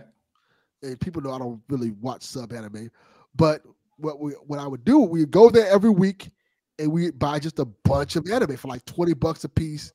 Like seasons of like whole box sets, like the Cell Saga, the Frieza Saga, and all this stuff with like the Tree of Might stuff. We just buy copies of that DVDs, and we just go home and watch them all day. And they buy all the other stuff too. That's a whole other story. Yeah, sure. Yeah, no, I had the same experience. I still have I actually bust them out. I still have sets of the movies. I don't have like the show because there's so many damn episodes. I don't think I have enough DVD counter space for that many DVDs. I was getting such a Dragon Ball Z fix before I could get to the end on the Toonami run. I would look up music videos and people would edit, they play like Korn or something like that, and they would throw together different fights. And that's how I saw like a lot of the GT stuff. As well as Z and Dragon Ball, because people were just doing these creative little things. Big O's my favorite anime, by the way. Which one? Big O. There you go. Cool. Love it. Nice. And I also was a very big fan of DBZ Abridged, which is a fan-made YouTube version of DBZ, which to me is very hilarious and does the series justice. So funny. It's made by the same people who did Hellsing Abridged. Funny. Correct. And but with the passing, I definitely had to go back to the source material, as they say at the beginning of every one of their episodes, like, please support the official release. And I went back and I watched the Super Broly one, the first one, which was a lot of fun. I have to say, this new DBZ Super, like, I don't really know what's going on too much, but it looks beautiful. Like, it is does. gorgeous. All I know is that there's apparently a new form of freaking Super Saiyan because their hair goes blue Ultra now. Instinct. There's Super Saiyan God, Super Saiyan Blue, Super Saiyan Ultra Instinct, Super Saiyan Supersize. They're always going to come out. They're just going to keep coming out with different versions of the same stuff. Yes. As much as I like it, there is very repetitive. The new big bad guy who's super strong. They get their It's the anime problem. It's they like, have to train. You beat me. I gotta level up. Yeah, exactly. Like and in real life. I'm going to scream really, really hard, and there's going to be something you never heard of before because anime. But yeah, a lot of fun. And the Fighter Z, as we were talking about earlier, I love that video game. I brought it back in, started playing a few of those. I love how the arc system does the light, hard, heavy, and then special control system versus like a Street Fighter setup. And it was just very sad that the passing in general. For those who don't know, I am going to go to my father's funeral this weekend, and he was also born in 1955. So I'm a little sensitive to people who are dying in their 60s, who are like, it just seems like it's too young. Can we get more people going in at least into their late 70s at least? So I was very saddened by his passing, but the outgoing of support and content that I saw from it gave me a little bit of ray of hope that there is some good still out there in the internet. Yeah. So I'll start with Delvin. Delvin, what's your favorite Dragon Ball moment? I was gonna say, before I talk about my favorite Dragon Ball moment, let me just share this real quick. Akira Toriyama, his work definitely inspired a lot of stuff for me. I love the art style of Dragon Ball when I was younger, to the point where I was trying to draw stuff like Goku. I remember even before I started watching Dragon Ball, I remember I was obsessed with the idea of oh, there's another form. There's another form. And and not only that, Akira Toriyama's work is in general it's just had such an influence on not only myself but pop culture in general. You see not only you could see the influence in anime, for example, where every anime has this power level scale now, and even you look at the big three in anime, Naruto, One Piece, and Bleach, and you can all see little hints of influence from Dragon Ball in that big three. And now that in games like Chrono Trigger, I started playing Chrono Trigger because his passing, and I wanted to experience more from his work. And you can see the influence in Chrono Trigger and a lot of JRPGs today, Sea of Stars recently came out last year, and that game was very much inspired by Chrono Trigger. And I remember this is to answer your question. I remember when I was 12, I was watching Dragon Ball while my dad was cutting my hair, and I remember seeing Trunks for the first time. I've never seen future Trunks, and I thought he was the coolest character. I thought he was so cool, and even and this answer is kind of corny, but I remember 2021, I think. Me and my dad got COVID, and he tried to kill me. We had to stay in the same room because we had to stay in your the same dad just room, said something funny. Don't worry about it. Okay. I remember where Trunks, Devin said Trunks had that hair and a sword. Yep, that's immediately why I liked him. And his opening intro is kicking Frieza's ass handedly, not my even. Favorite moment, by the way. He was so cool. He was so cool. Yeah. All that beautiful hair. I remember it was my first time watching Super, and I remember my dad was watching Dragon Ball Super, and now I've seen most of Super, and I have more of an opinion on it. I don't really like Super that much, but besides that, I remember sitting there watching Super with my dad, and it was just kind of a nice moment because at the time I was really sick, Yeah, And nice moment like dying late at from night when COVID. we're both like trying to fall asleep. It was kind of like nice to just sit there and watch like Super with my dad. I don't remember what's her name, but I think it was like the fight between like Goku and like the other Saiyan, like the girl Saiyan. I don't remember her name because I Oh, haven't seen Super like cauliflower or something year. like that. Yeah, yeah, I know what you're talking Yeah, about. something like that. Yeah. Cool. What's your favorite you mode know, it though? was Like, just is it the very Trunks like your dad, or yeah, it was Trunks. Obviously, it's Trunks okay? introduction. There's the second fight with like Goku and Vegeta when Goku finally comes back to life. And you know they're having the fight between like him and Vegeta. It, I remember like the relationship between like Piccolo and Gohan. You know, like there's a lot of moments of Dragon Ball that I love. Yeah. Nice. I don't. I remember this more because of the video game. But I'm thinking it's one of the Brawly movies, one of the old school ones. But there's a thing where it's Gohan, Goku, and Gotenks all do a Kamehameha together to finish the big bad of the episode or the movie. And I always kind of like that. I love seeing the dad and the two sons, powering up, doing the thing. And to me, that was really cool. I also love the fight between Piccolo and Android 19. Is it 19 or 7? No, 19. 19 is the guy with the black hair. I think so. Yeah. And I remember that one being really fun. And when he does like his Hell Zone grenade and Piccolo does and stuff like that, I remember that being a very fun time. So rest in peace to a goddamn legend. Yeah, facts. It is Android 17, by the way. 17. But yeah, Okay, that's right. 16, 17, 18. 19 is the guy with the trucker hat. All right, we got one more topic to talk about, I guess. Snerts. You want to talk about bring us up to speed on this topic because this is a very interesting one that I don't know that much about. Actually, I might punt this to Hayley because this was her request to talk about it. So, Hayley, do you talk about it because I'm being targeted by these fucking dorks. Oh, you're So Hayley, why don't you take the wheel and then we'll comment as best we can. Absolutely. So, sorry, I had to pull up the show notes. Okay, so. Okay, so for anyone who doesn't know what the hell's been going on with Sweet Baby Inc., which is basically a nothing burger, but we'll get into that. So for reference, we're linking to an article called Sweet Baby Inc. doesn't do what some gamers think it does. And before I read the excerpt from the article, Sweet Baby Inc. is a consulting company that helps with narrative and whatnot in many games. And it has caused an uproar because it was noticed that there was a Steam curation group, which for anyone who doesn't know what Steam curators are, it's just like a page where you can like recommend or not recommend games. Basically being like, oh, if this company works on this game, you shouldn't buy it or whatnot, right? For whatever reason, these people like lumped onto it afterwards, and it's become a whole thing. Anyways.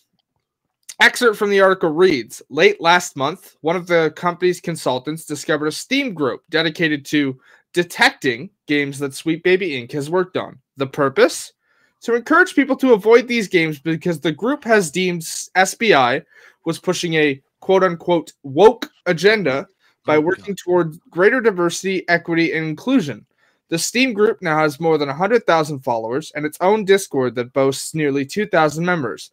But this ire against Sweet Baby Inc. and DEI initiatives in general isn't new. An October 2023 Kiwi Farms post shares similar sentiments, stating that the company's involvement in Remedy's award-winning 2023 action game, Alan Wake 2, was, quote, possibly one of the biggest scandals in gaming history.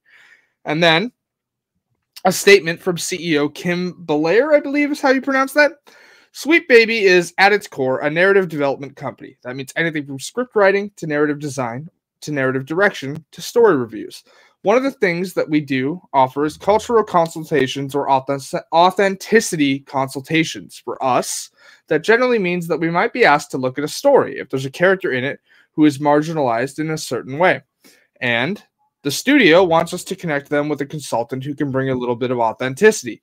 but the perspective is never that we're coming in and injecting diversity. For the most part, it's the reverse. It's that a company has created a character and they want to make that character more representative and more interesting. Sweet Baby Inc. and other industry leaders suggest that this dogged insistence on believing one company is forcibly injecting diversity into games is a side effect of a widespread misunderstanding of how games are actually made. Until the industry is more willing to openly discuss the development process, the lack of transparency will continue to be used as a straw man for bad faith arguments. Hold on 1 second. Hold on, Hayley. Hold on 1 second. Yeah. I want to clarify something. So this company's to dumb it down for some of us like me. This company's Sweet Baby, right? Sweet Baby Inc. Yes. Sweet Baby Inc. essentially does, because we talked about something like similar like this last year with Forspoken, with the Black Girl Gamers. They're basically consultants who, like, if there's a character of diverse character in the game, they'll speak on like, is this character accurate to the person it's supposed to be portraying? I'm assuming that's what it's supposed to do, correct? Yes. Okay. I was on that podcast too. Okay, so to finish the quote I was at, until the industry is more willing to openly discuss the development process, the lack of transparency will continue to be used as a straw man for bad faith arguments that characterize DEI as an imposition by nefarious unseen forces rather than an effort to cultivate a more accurate reflection of the world around us. Now, before I get into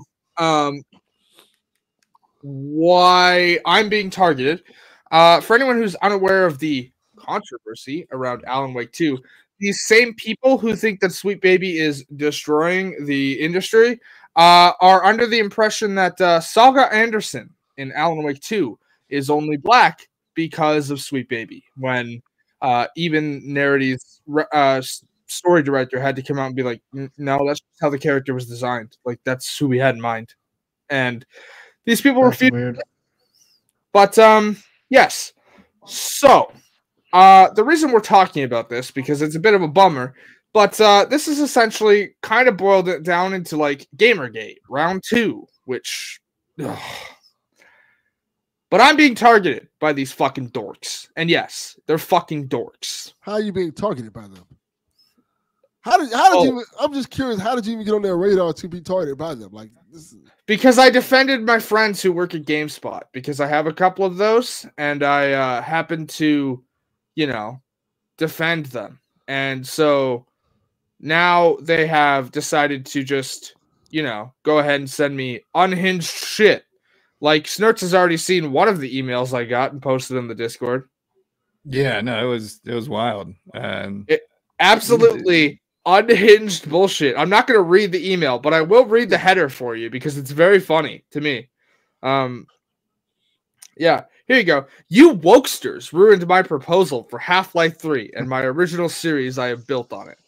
That's one of the deranged emails I've received from these fucking idiots.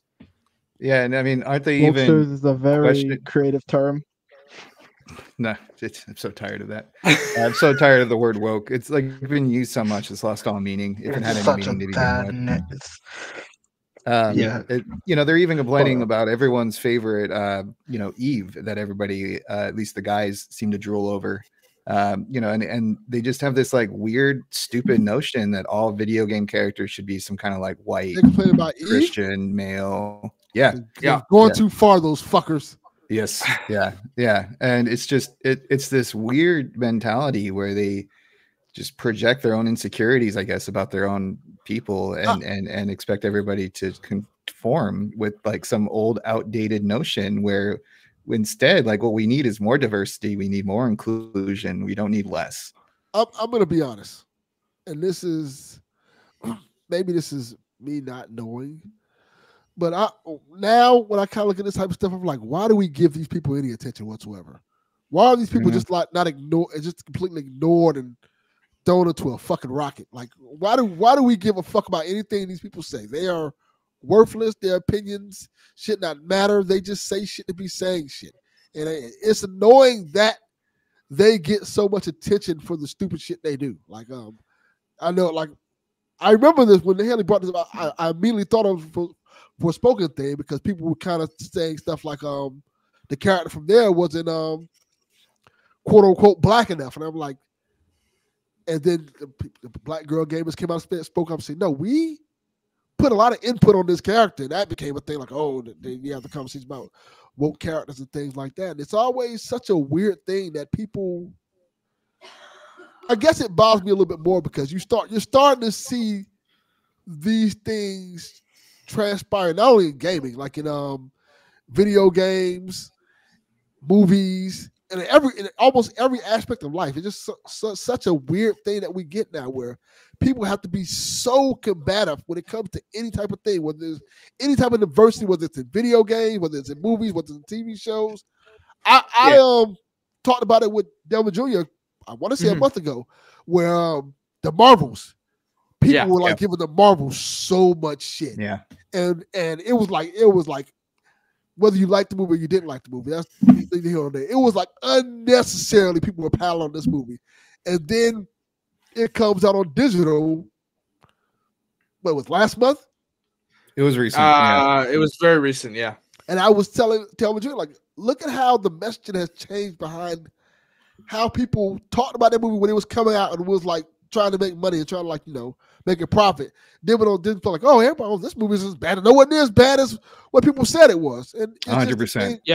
It's just a weird thing where people just kind of go out their ways to make something sound like it's shit because there's a woman protagonist or a black protagonist. It's just such a corny thing to do. Yeah, but I should also point out, Dev being like surprised anyone in that group isn't just flagged. Well, so that's the unfortunate thing is when it was brought to the group's attention, like to Sweet Baby's attention that this group exists, one of the employees was like, hey, maybe this shouldn't be allowed to be a curation page because it goes against Steam's terms of service. And of course, these idiots lumped onto that, and that's how it got a following. And so now anytime anyone, like, you know, criticizes these fucking dorks, their first response is, well, no, a Sweet Baby employee tried to get a guy to lose his Steam account. Yeah, fuck him. He should lose his Steam account. You're a fucking idiot. You literally, like, violated the terms of service. Yeah, it just fucking feels idiot. like when we pay these people any attention, it gets more traction. It does, unfortunately. And it comes to a point where you're like, yo, just ignore these assholes and let them talk to a void to themselves because it's just too much. I've always, when it comes to video games, it's like, no, let's play video games. Let's enjoy the art form that we love. Why do we have to make everything about what we want and what we need and whether it's quote unquote woke or not? Just shut the fuck up and play video games. Yeah, I like that slogan. I also I'm of two minds, Delvin, because I agree with you. Like, why are we giving light to these assholes who should be in the shadows? But at the same time, I feel like we need to call out their nonsense and say, like, you know, this isn't right. This isn't normal. This is a minority. They may be a vocal, active minority, but they exist. So, like, you know, but I don't have an answer for that at all, because, you know, if we don't talk about it, I feel like they're getting away with it. If we do talk about it, we're adding light to their nonsense. Yeah. So it is a very delicate line, and I don't think this is something we should be talking about every episode. But given Hayley's personal connection with this and whatnot, and I think it was good to bring up now. I agree. But I don't really think we need to dive like further than this, unless Delvin Jr. has some comments. Before Delvin Jr. chimes in, here's the new deranged email I got like just now.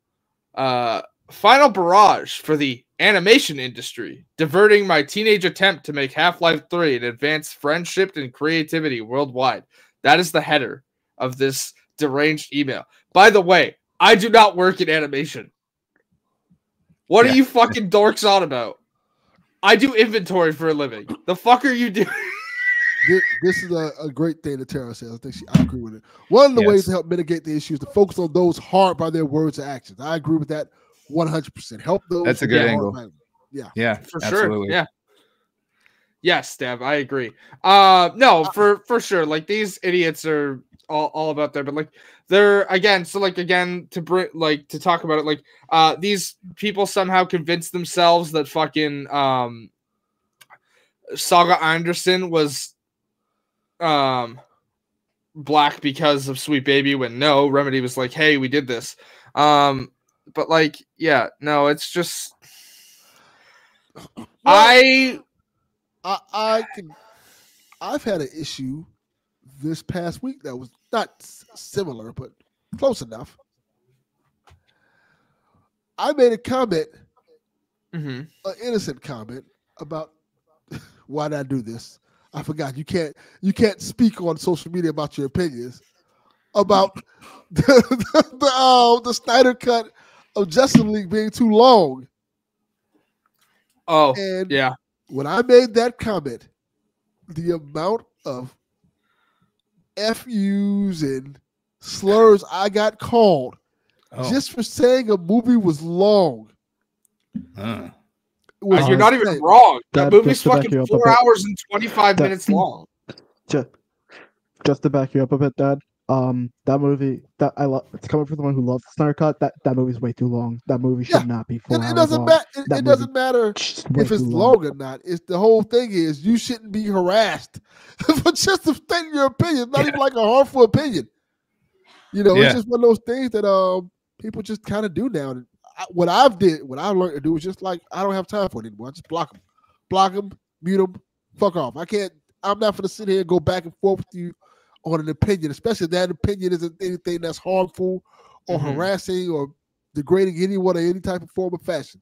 Now, I think people need to just kind of do the same. Ignore these clowns who do this type of stuff because they're going to keep doing it because they like to get the rise out of people. It was nuts. I'm not gonna lie. No. For sure, Donnie. That's fair. So for anyone not here, Delvin Jr., I'll let you speak in a second, just saying. But like for those not here, Donnie said they made a curation page. There's thousands of Steam curator pages against specific developers, publishers, genres, people, etc. It's hardly harassment to say you don't want to buy anything from an outlet. And then Donnie goes on to continue and say, not defending the dorks, as you say, just pointing that out. If folks don't want to buy things from SBI, they're free to not do that. Doesn't need to be a big deal. But of course, Twitter is going to Twitter. So the difference there, though, is that this has become harassment from these dorks, and I will continue to call them dorks. I know you're not defending them. Don't worry, Donnie. Yeah. But they are dorks. They're fucking idiots, actually. But that's besides the point. The difference there is that a couple of the people who run this curation page were interviewed, and it is harassment, specifically against Black people and people of color, like other people of color and queer folks. Like, they were literally interviewed by Khalif Adams, for anyone who doesn't know. Like, Khalif Adams interviewed, like, the main guy doing this. He's just a fucking idiot. And it is targeted harassment. Like, this is a clear difference. Like, that's why this one specifically is being called out, because, yes, you're right, there are a bunch. This one, however, violates the terms of service because it's harassment and technically racism, but he didn't use the racism on Steam, so Steam hasn't taken action yet, but they kind of should, because he's actually outed himself as like, oh yeah, the whole reason I do this is because I don't like Black people or women in my games. Well, fuck him. I don't want to give this cocksucker any more light, honestly speaking. No, this whole situation sucks, and again, the only reason I want to talk about it is because, yeah, these dorks are targeting me. I'm fine, but, As long as you're okay, that's what matters. Delvin, anything you want to say about this before I get off this topic? Yeah, a lot actually, but I'll make it as quick as possible.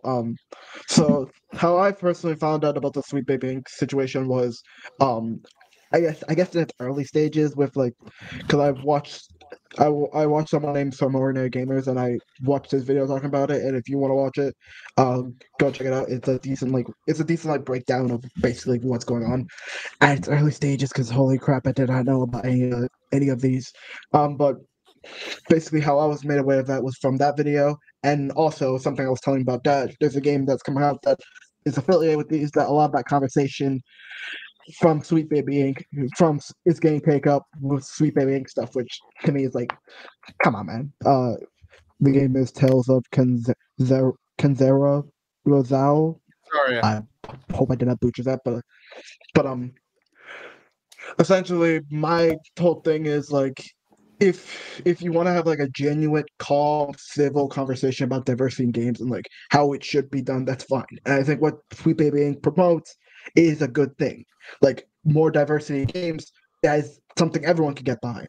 And if these were like people were like, hey, this is kind of like not great, that's fine. If it's like straight up harassing people, that is not good. That is bad. That is really bad. And like I do want, and like one thing that I personally like doing my own research on like Sweet Baby Inc. I found out about like that's one of like the main reason why some people like are harassing them, besides the stupid reasons, were like that a lot of like the higher ups were apparently bad people. Like, oh no, a game company is bad. Oh my god! And to me, it's like, oh dear, I must go to Activision to cope with this. Like, is this worth like all the harassment? Like, if you want to boycott a game, that's completely fine. I have nothing against you. In fact, more power to you. Because usually, if I find out a company's doing something garbage, it sucks, yeah, but what are you gonna do? But like, if you want to boycott that company because you don't support what it does, do it. Do it silently and do it just for you. But don't go harass people just to put your quote unquote like agenda out there. Because like this whole conversation with like woke stuff, like the quote unquote woke stuff, is so on to me because like to me there is no forced diversity. There's only bad writers or like bad, poorly written stuff. That's it. To me, that's it. And if you want to have a conversation about like diversity and how it should be handled, do it in a very respectful way. Don't go and harass people, or like get upset at this company who realistically probably don't even know you exist just because of it. Like again, if you want to boycott it, that is your decision. But if you are going to go like basically bully people until they like maybe you have a point with this, that's not good. That's just basically how I think about it. Yeah. All right. Anything else y'all say before we get off this topic? No, these people are idiots, and I'm ready for questions. I don't know about you all. Oh yes. yeah. I'm so sick about hearing this goddamn topic. All right. Go play the demo of Tales of Kenzara. It's genuinely a really fun demo, which is why I pre-ordered it. All right. Let's get these questions. Our first question. Shit, I don't know if I want to use this one first. Let's do Donnie's Matthew. Let's do Donnie's first. Let's do Donnie's first. Yes, let's use Donnie's first. Donnie asks, how big will the PS5 Pro be? 5 feet tall. 5 feet tall. Actually, dude. No. How you get through a fucking door, dude? 5'7" takes up the whole wall. Takes up the whole wall. It's still loud. It's not at all more powerful, but it is bigger. And bigger is better in every case. So ask the dwarves of Moira about that. Just saying. I have some shtick for this. So the PS5 Pro, it's so big. How big is it? It's so big, city mayors are planning to use the PS5 Pro as an affordable housing alternative for low-income families. All right, we're closing this podcast. Enough of this shit. That's it. We're done for the day. I won't ask no questions. We're done. No, we're not ending there. We're not ending there. I think it's going to be bigger than the standard PS5, to be honest. That's a terrible answer. Yeah. I'm sorry, I didn't go with a joke answer. I'm not a fucking marketing genius. Hayley, sometimes your autism drives me crazy. Autism. I don't think he meant for you to answer the question. All right. Let me I thought this was way open for dumb jokes. Enter the Snerts. Like, that's going to be exactly 0.5. He asked the question. I don't fucking. What do you want from me? Oh my god. Let me put something, you guys. Let me put something, you guys. So we got the PS5. PS5. Basically the same amount of size as the Ethernet port. Not Ethernet port. The router. whatever it's called. You have the PS5 Pro. 5. It's a good 5.9. You know, my Stop. size. It's a good Stop. 5.9. Why are you talking the way Ben Shapiro does? I don't know, but he needs to stop that shit.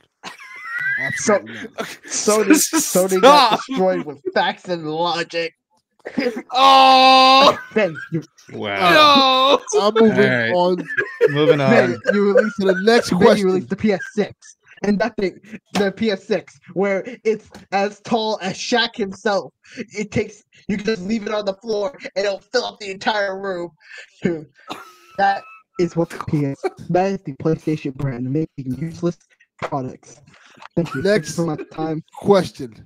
Our next question from Smoking Joe. Keep it up with the PS5 questions. What features would you need to see from the PS5 Pro to make it a day one purchase for you? Make it day one buy. Better size. Really? We moved on in your first fucking answer was size. Okay. What features do I need to see? Yes, that have to be there. Let me get $4,000. Yeah, I know. He made that joke earlier because Canadian funny money. No, he's dying. That's for the actual price. It's just US dollar. $4,000. Oh, that'd be like fucking like 6,500 here. Think I would. Jesus. I don't think I really would buy a need to PS5 see Pro, if I'm anything. being honest. I'm gonna get it day one. I know I'm gonna get it day one. Do you? But yes, absolutely.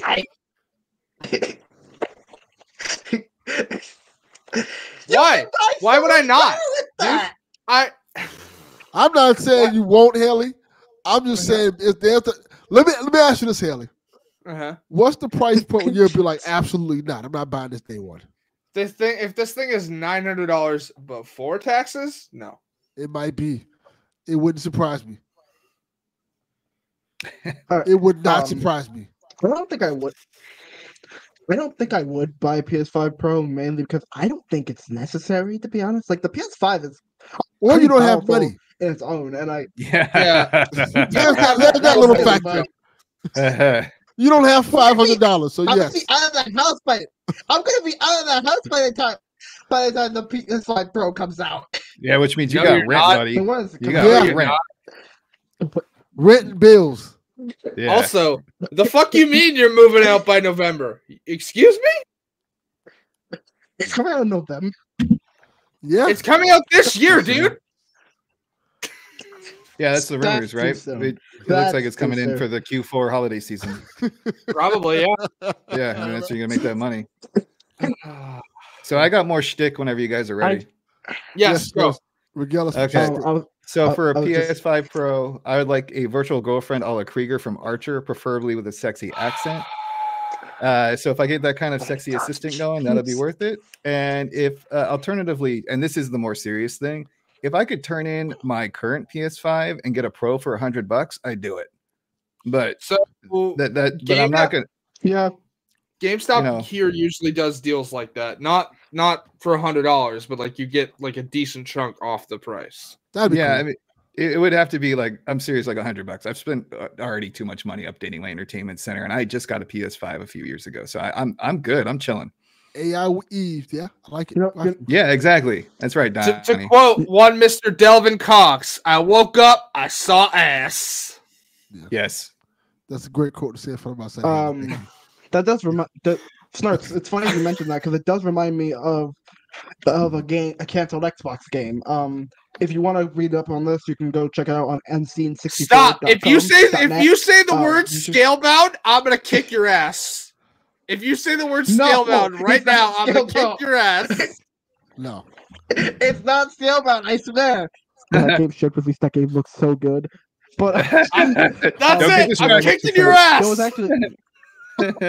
Look, I'm going to tell you. It's funny you mentioned that because.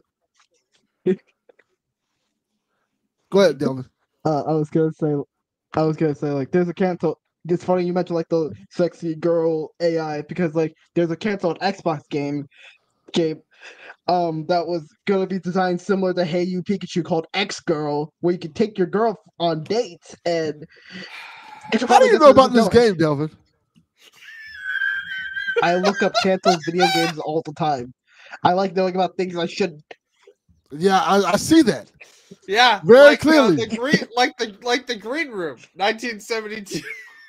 Don't look that up. I found you in a Scott the Walls video. Please, I'm innocent. It was a Scott the Walls video. All right, I know how to get me in day one on this PS5 Pro. Easy. Bring back the Sega Dreamcast classic, Seaman. Seaman 2. What? This is the most random thing. I was waiting for so much. I would not. That's not on my bingo card. Seaman. Seaman. Oh my god. You don't remember the classic Sega Dreamcast game with Williams? Well, it wasn't William Shatner. It was the other one. Spock. Where he was a fish. Leonard Nimoy. Leonard Nimoy. I am gonna find stuff that I don't want to see. Yeah, like it was called Seaman. Seaman. They did not add jizz to the Dreamcast. No, you talked to a fish. It was an AI fish that would answer your questions about life. You were. Oh my god, this looks so weird. Of course. Delvin Jr. They did not add jizz music to the Sega Genesis. It was a Sega Dreamcast. I said Dreamcast. Whatever. The point is, Seaman has released multiple times. No shit. It's been everywhere. How many times would you say? Oh, at least once in '99 and another in 2001. They re-released it. They re-released Seaman. I'm looking up it could have been more perfect. I opened up the Wikipedia page and it's like Seaman has been released multiple times. I was like, That is the worst fucking way. Special edition. Points. Phrasing. I think there was a special edition of Seaman. Yeah. To quote one Archer Sterling, a whole lot of Seaman. hey, phrasing. Yeah. Oh, that was fun. Cool. All right. Our next question is from Eddie Varnell from the Boss Rush Podcast Network. Eddie always comes with the great questions. That's an awesome name. Yeah, Eddie V's my guy. That's my boy. Eddie says, do you think Sony will show what they have for 2025 this summer? And do you think they will revisit the idea of having Japanese first-party studios? Do you think a new Team Eco should open? I would love that. I would love that. That means I can finally get an Ape Escape remake. Ape Escape is dead and never coming back. Much like Infamous. Hayley, strike one. It's my fucking show, dude. You're on strike one. Uh-oh. Here we go. Secondly, will they revisit the idea of having Japanese studios? I think the answer there is no, but not for the reasons you think. So as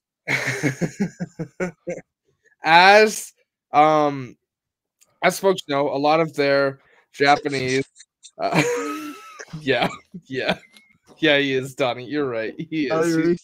He's taking my slogans. At the end of life. Sorry, I got distracted by Donnie's comment. Sorry. Let me start over. As folks know, Japan Studio was closed, and there's not really any first-party studios in Japan. A lot of folks attribute that fact to low sales, which, yes, while true, is that fact. But I don't think it's low sales of the games that is attributing to that. I think it is low sales of the console in Japan in general. The market has kind of shifted there. It's not selling as well as it used to. Now, don't get me wrong, it's not Xbox levels of sales in Japan because that doesn't sell at all in Japan. But it's slowed down where it's kind of made them like move all main operations to North America and Europe. Yeah. So I feel like Japan. Go ahead, Delvin Jr. I was gonna say I feel like a main reason why like the sales in Japan have kind of plummeted a bit is because like the Sony's kind of shift into like more story narrative games that I don't think appeals that much to the Japanese audience. I hope that makes sense. That's a fair assessment, but this slowdown started happening mainly due to not being able to get supply into Japan at launch, and they haven't caught up, and that is kind of why they're slowly moving operations out of Japan. It's possible. I just don't think so. Yes, Switch is staying strong. As well. Japan loves the Nintendo Switch. That's the answer. Switch and mobile. Yeah. So that's that topic. Do I think Sony will reveal what they have for 25? Maybe not all of it, but I definitely feel like some of the stuff they have for 2025 will be revealed later this year. Yeah, my assumption was we're going to see something in the showcase during the summer. You know, like they kind of have a light lineup for 2024, so eventually they're going to need to show off something to keep people's hype going and interest in pending games. And I didn't know anything about the Japanese market, and I was kind of surprised because Sony is a global company. I thought Japan would be a rich market for it to tap into, and it's a little surprising that there aren't any at least one Japanese studio. But them's the breaks. Yeah, they kind of went away. Go ahead, see what you're gonna say, Delvin. I feel like a big reason. I feel like a big reason why there isn't like I said earlier. I feel like a big reason why there isn't that many like Japanese studios for Sony anymore is mainly because like I feel like the shift between the shift of Sony's like more experimental side and like for like the PS1 all the way to the PS3, it's kind of like to like more narrative game that kind of like has like I feel like has a big impact of that. And like as for like the other question for like if they're like thinking like Donnie says they make Western leaning games now. That's where their money is. They closed Japan studios. Yeah, that's pretty much essentially. But back to what I was saying. I feel like I don't know if we'll get anything in the summer, like any announcements. But I feel like definitely like end of like probably like in September. That probably if I was gonna guess, like we'll probably get like a PlayStation showcase. But like I don't know if anything in the summer we'll get any like big announcements because like last year they didn't really announce anything that huge because mainly because they were focusing on like Spider-Man 2 and stuff. If anything, I feel like they'll probably announce like, "Hey, Wolverine's delayed." There is one thing I don't want to say it because like I know there is one thing that's supposed to come out this year. I don't want to say it because it was a part of that huge Insomniac leak, but I think they will probably announce that. Okay, so first off, that wasn't what you're talking about. Was quote unquote leaked by accident by themselves, not through the hack. If you're talking about what was in the New Game Plus update for Spider-Man 2, that was not part of the leak. And as current head of Sony said, there are no major first-party IP this year. Correct. So I'll double check because I could have sworn there was like that leak had like. I don't want to say the game, but like, okay, hold on. You can say the name of the game. If you're talking about Venom, that's next year. That's not this year. Venom is next year. Okay, my fault. I thought that was this year. That's my fault. No. Venom that will probably get announced. Venom was maybe we'll see 2025. Maybe we'll see a teaser by like end of year. Yeah. You could saying there's no point not saying the name of the game. We know what it is. Like it's unfortunate how we know it, but there's no point not saying it. As for the other thing, No, I just for don't anyone who want is to surprise the people. unfamiliar, when Spider-Man 2 launched its New Game Plus update, they accidentally left the debug menu in. And through accessing that, it's revealed that Spider-Man 2 will have DLC. Whether that's free or paid, we don't know. But there will be additional story stuff coming to Spider-Man 2 because through the debug menu, people were able to access like all of it. Like, and I don't know if that's a big but surprise at all because the first game had 3 DLC packs, which correct, but those which were I thought were fun. Those were announced like pretty soon after the game came out. It's been like they were announced before Spider-Man 1 even had New Game Plus. Gotcha. Yeah. Gotcha. So Spider-Man 2 hasn't done that yet. So people were what? The DLC for Well, Spider-Man. like the DLC wasn't that also Spider-Man like, 1? No, that that one. No. Okay. For 2. No. There was my fault. No, that wasn't in the half. I remember like seeing a roadmap. I remember seeing a roadmap for it. That's why I asked. It was just their game release. Yeah, I think they had a roadmap. I don't think it leaked though.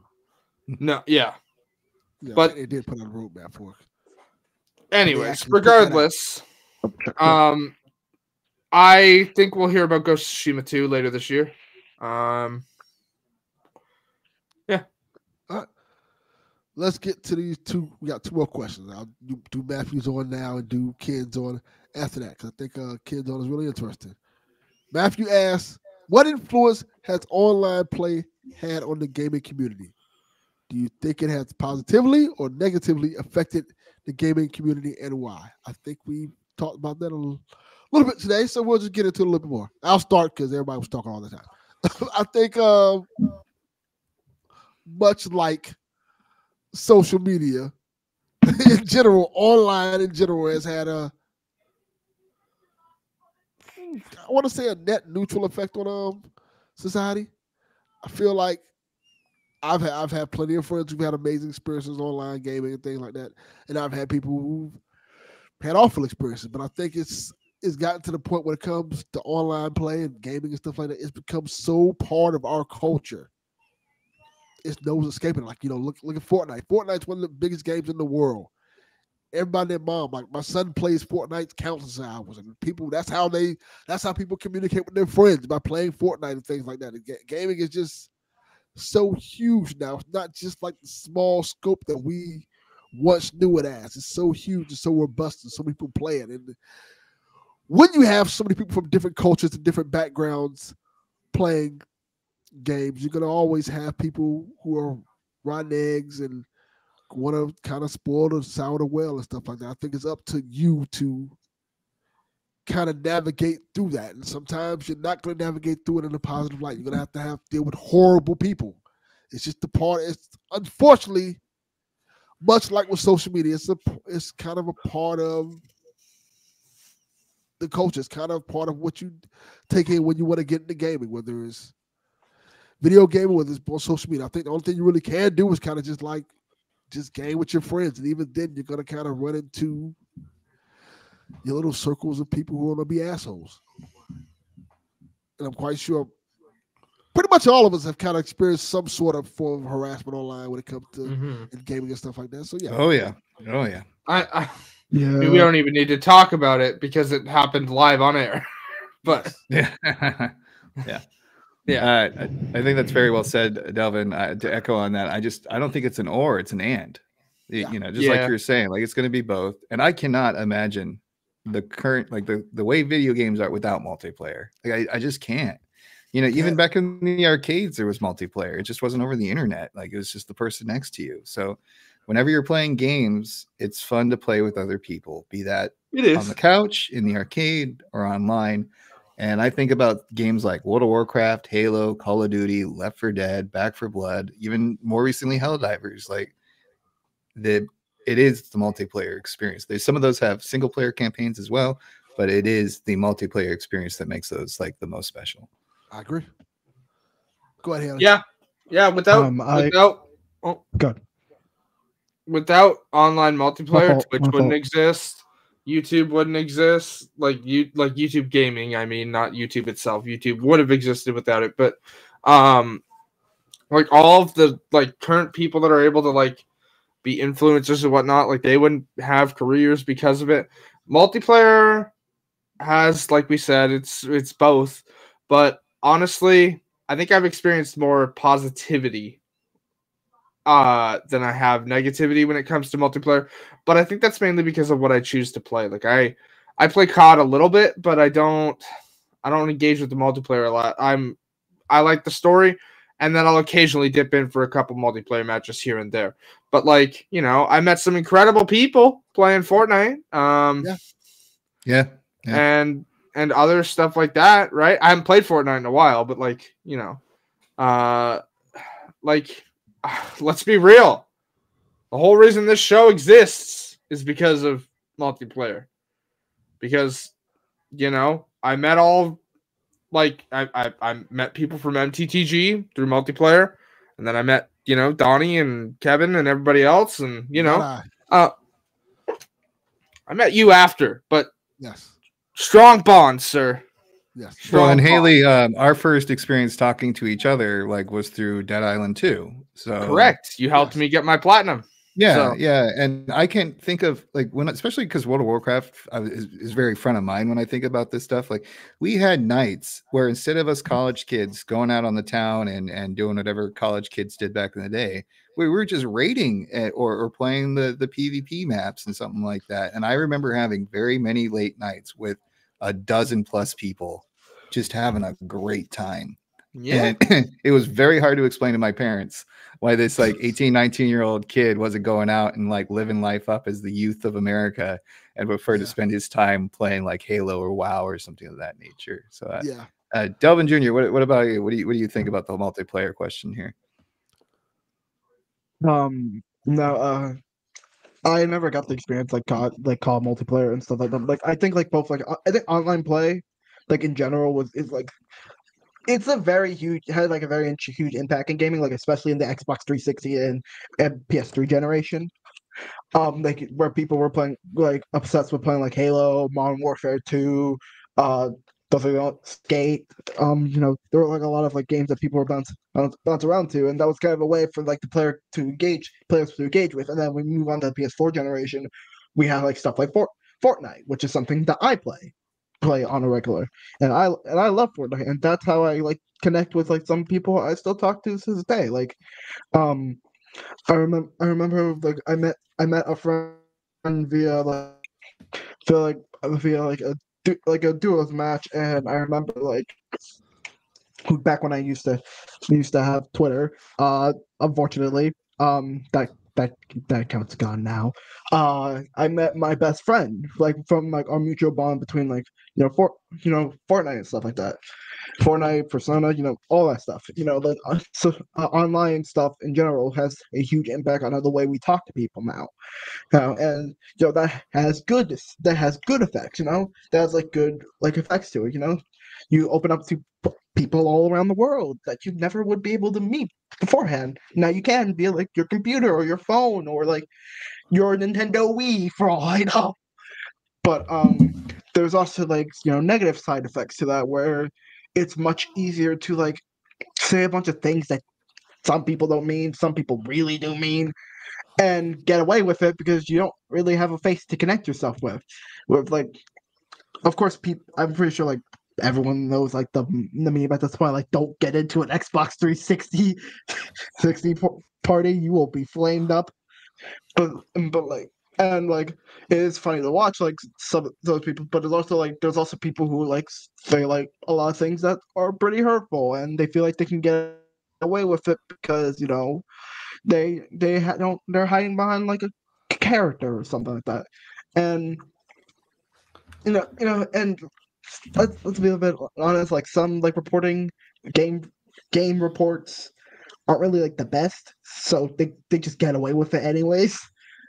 And like Donnie mentioned, like in the chat, Twitch's whole existence is owed to online multiplayer. Like now people who play games on Twitch or like YouTube or those are the only two streaming services, nothing else. The amount of people who played on there make their whole career from like playing games online. Like for example, Ninja, for example, like one of like the biggest Fortnite streamers, he made his whole career out of Fortnite, and man, like he got to be in like movies, he got to be in like talk shows and stuff like that.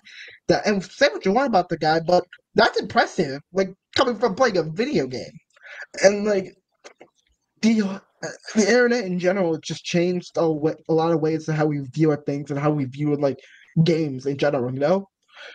Yeah, absolutely. Yeah. I mean, like, here's a new one for you.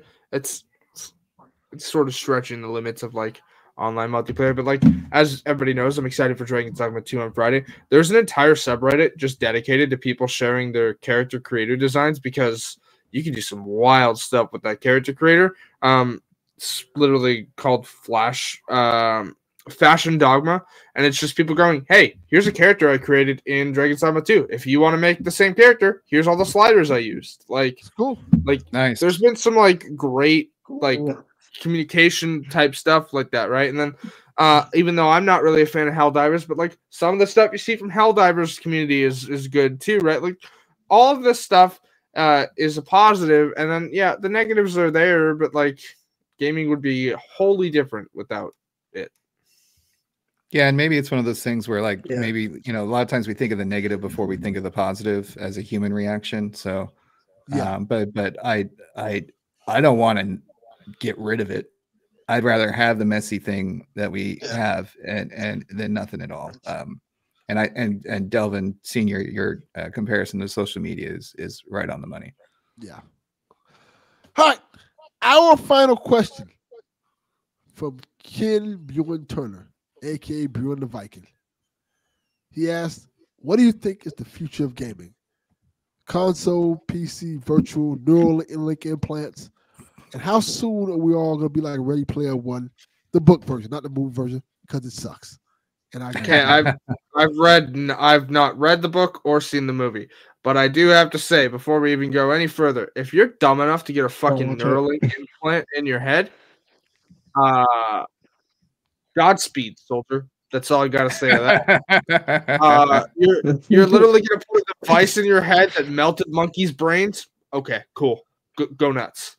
Look, Task Force X did it, so I don't have to. There you go. Yeah. Anyways, what do I think the future of gaming is? I think it's everywhere. I genuinely think it's like all of it. It's like PC, mobile, like where you play is going to be pretty much wherever you want.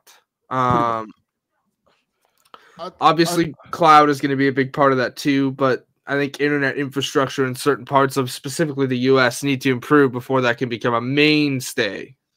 I think to piggyback on what Hayley said, I think she's right. I think the future of gaming kind of sounds boring. It's exciting to an extent, but the future really is cloud gaming and the whole concept of wherever you want to play or whatever you want to play is what it's going to be. Like, hey, you'll be able to go to a hotel and just click on a button. You can like access a whole lineup of games or Netflix of games everywhere. I think, unfortunately, well, maybe unfortunately for some people, you don't like it. We're looking forward towards a console-less future. There probably won't be any consoles anymore. It'll be on your TV.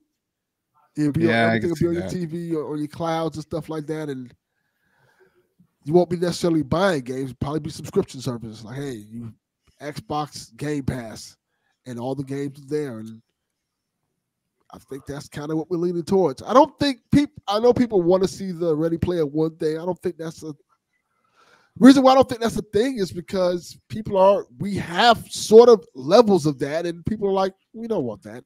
Like we have good VR. Like even if you want to take out PSVR 2, take that out. Like, throw that shit in the trash. But the Quest is pretty good VR. But people kind of don't want it, And I think Donnie brings up a good thing, the Fortnite burst. People are more interested in playing Fortnite than living in that universe. So I think that's kind of the future. Yeah.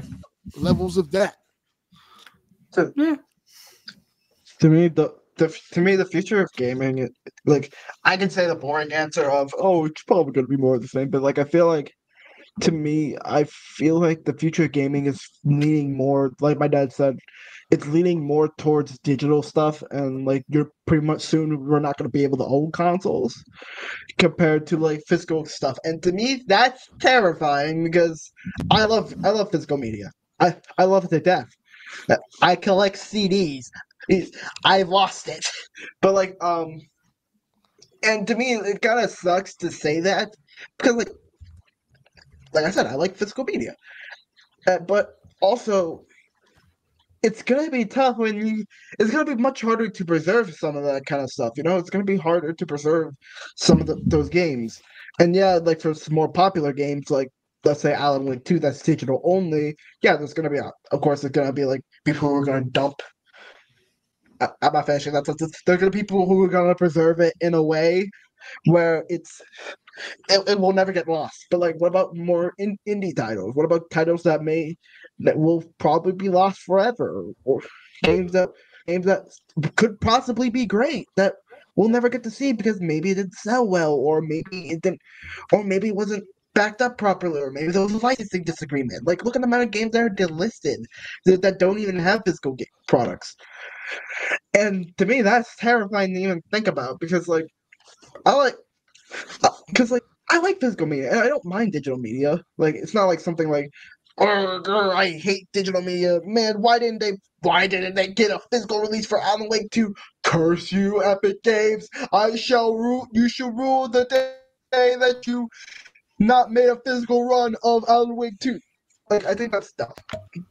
Like there's a place for digital media. Like it's nice to just boot something up and everything just works. But to me, like, there's always gonna be a market for like physical stuff. There's always gonna be those people like me who want to collect those things.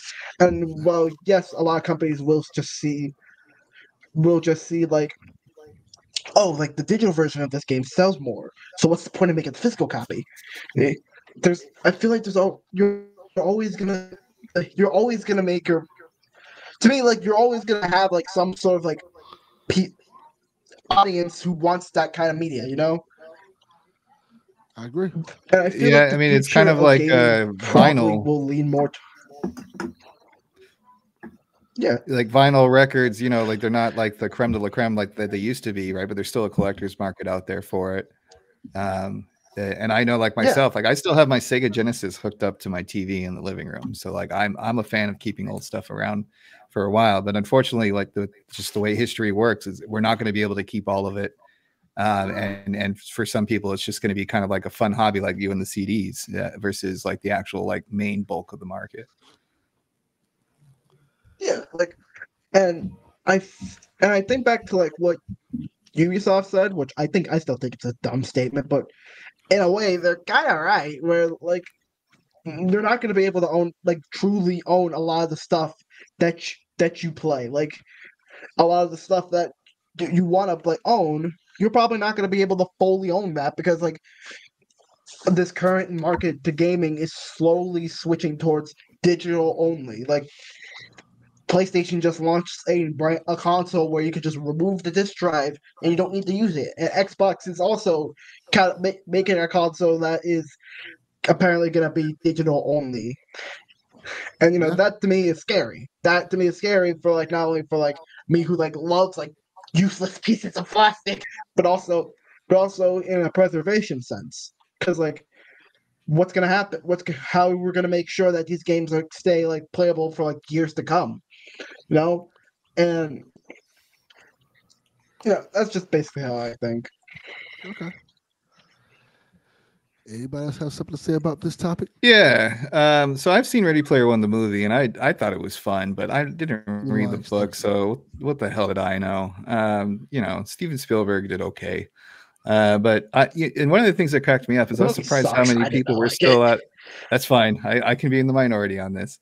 I always thought that like if people were using like treadmills and stuff, they'd be more fit instead of just being like overweight sacks of meat on a couch. But D-Life, I think you were peeking at my notes somehow because I was thinking the same thing. I'm more interested in AR.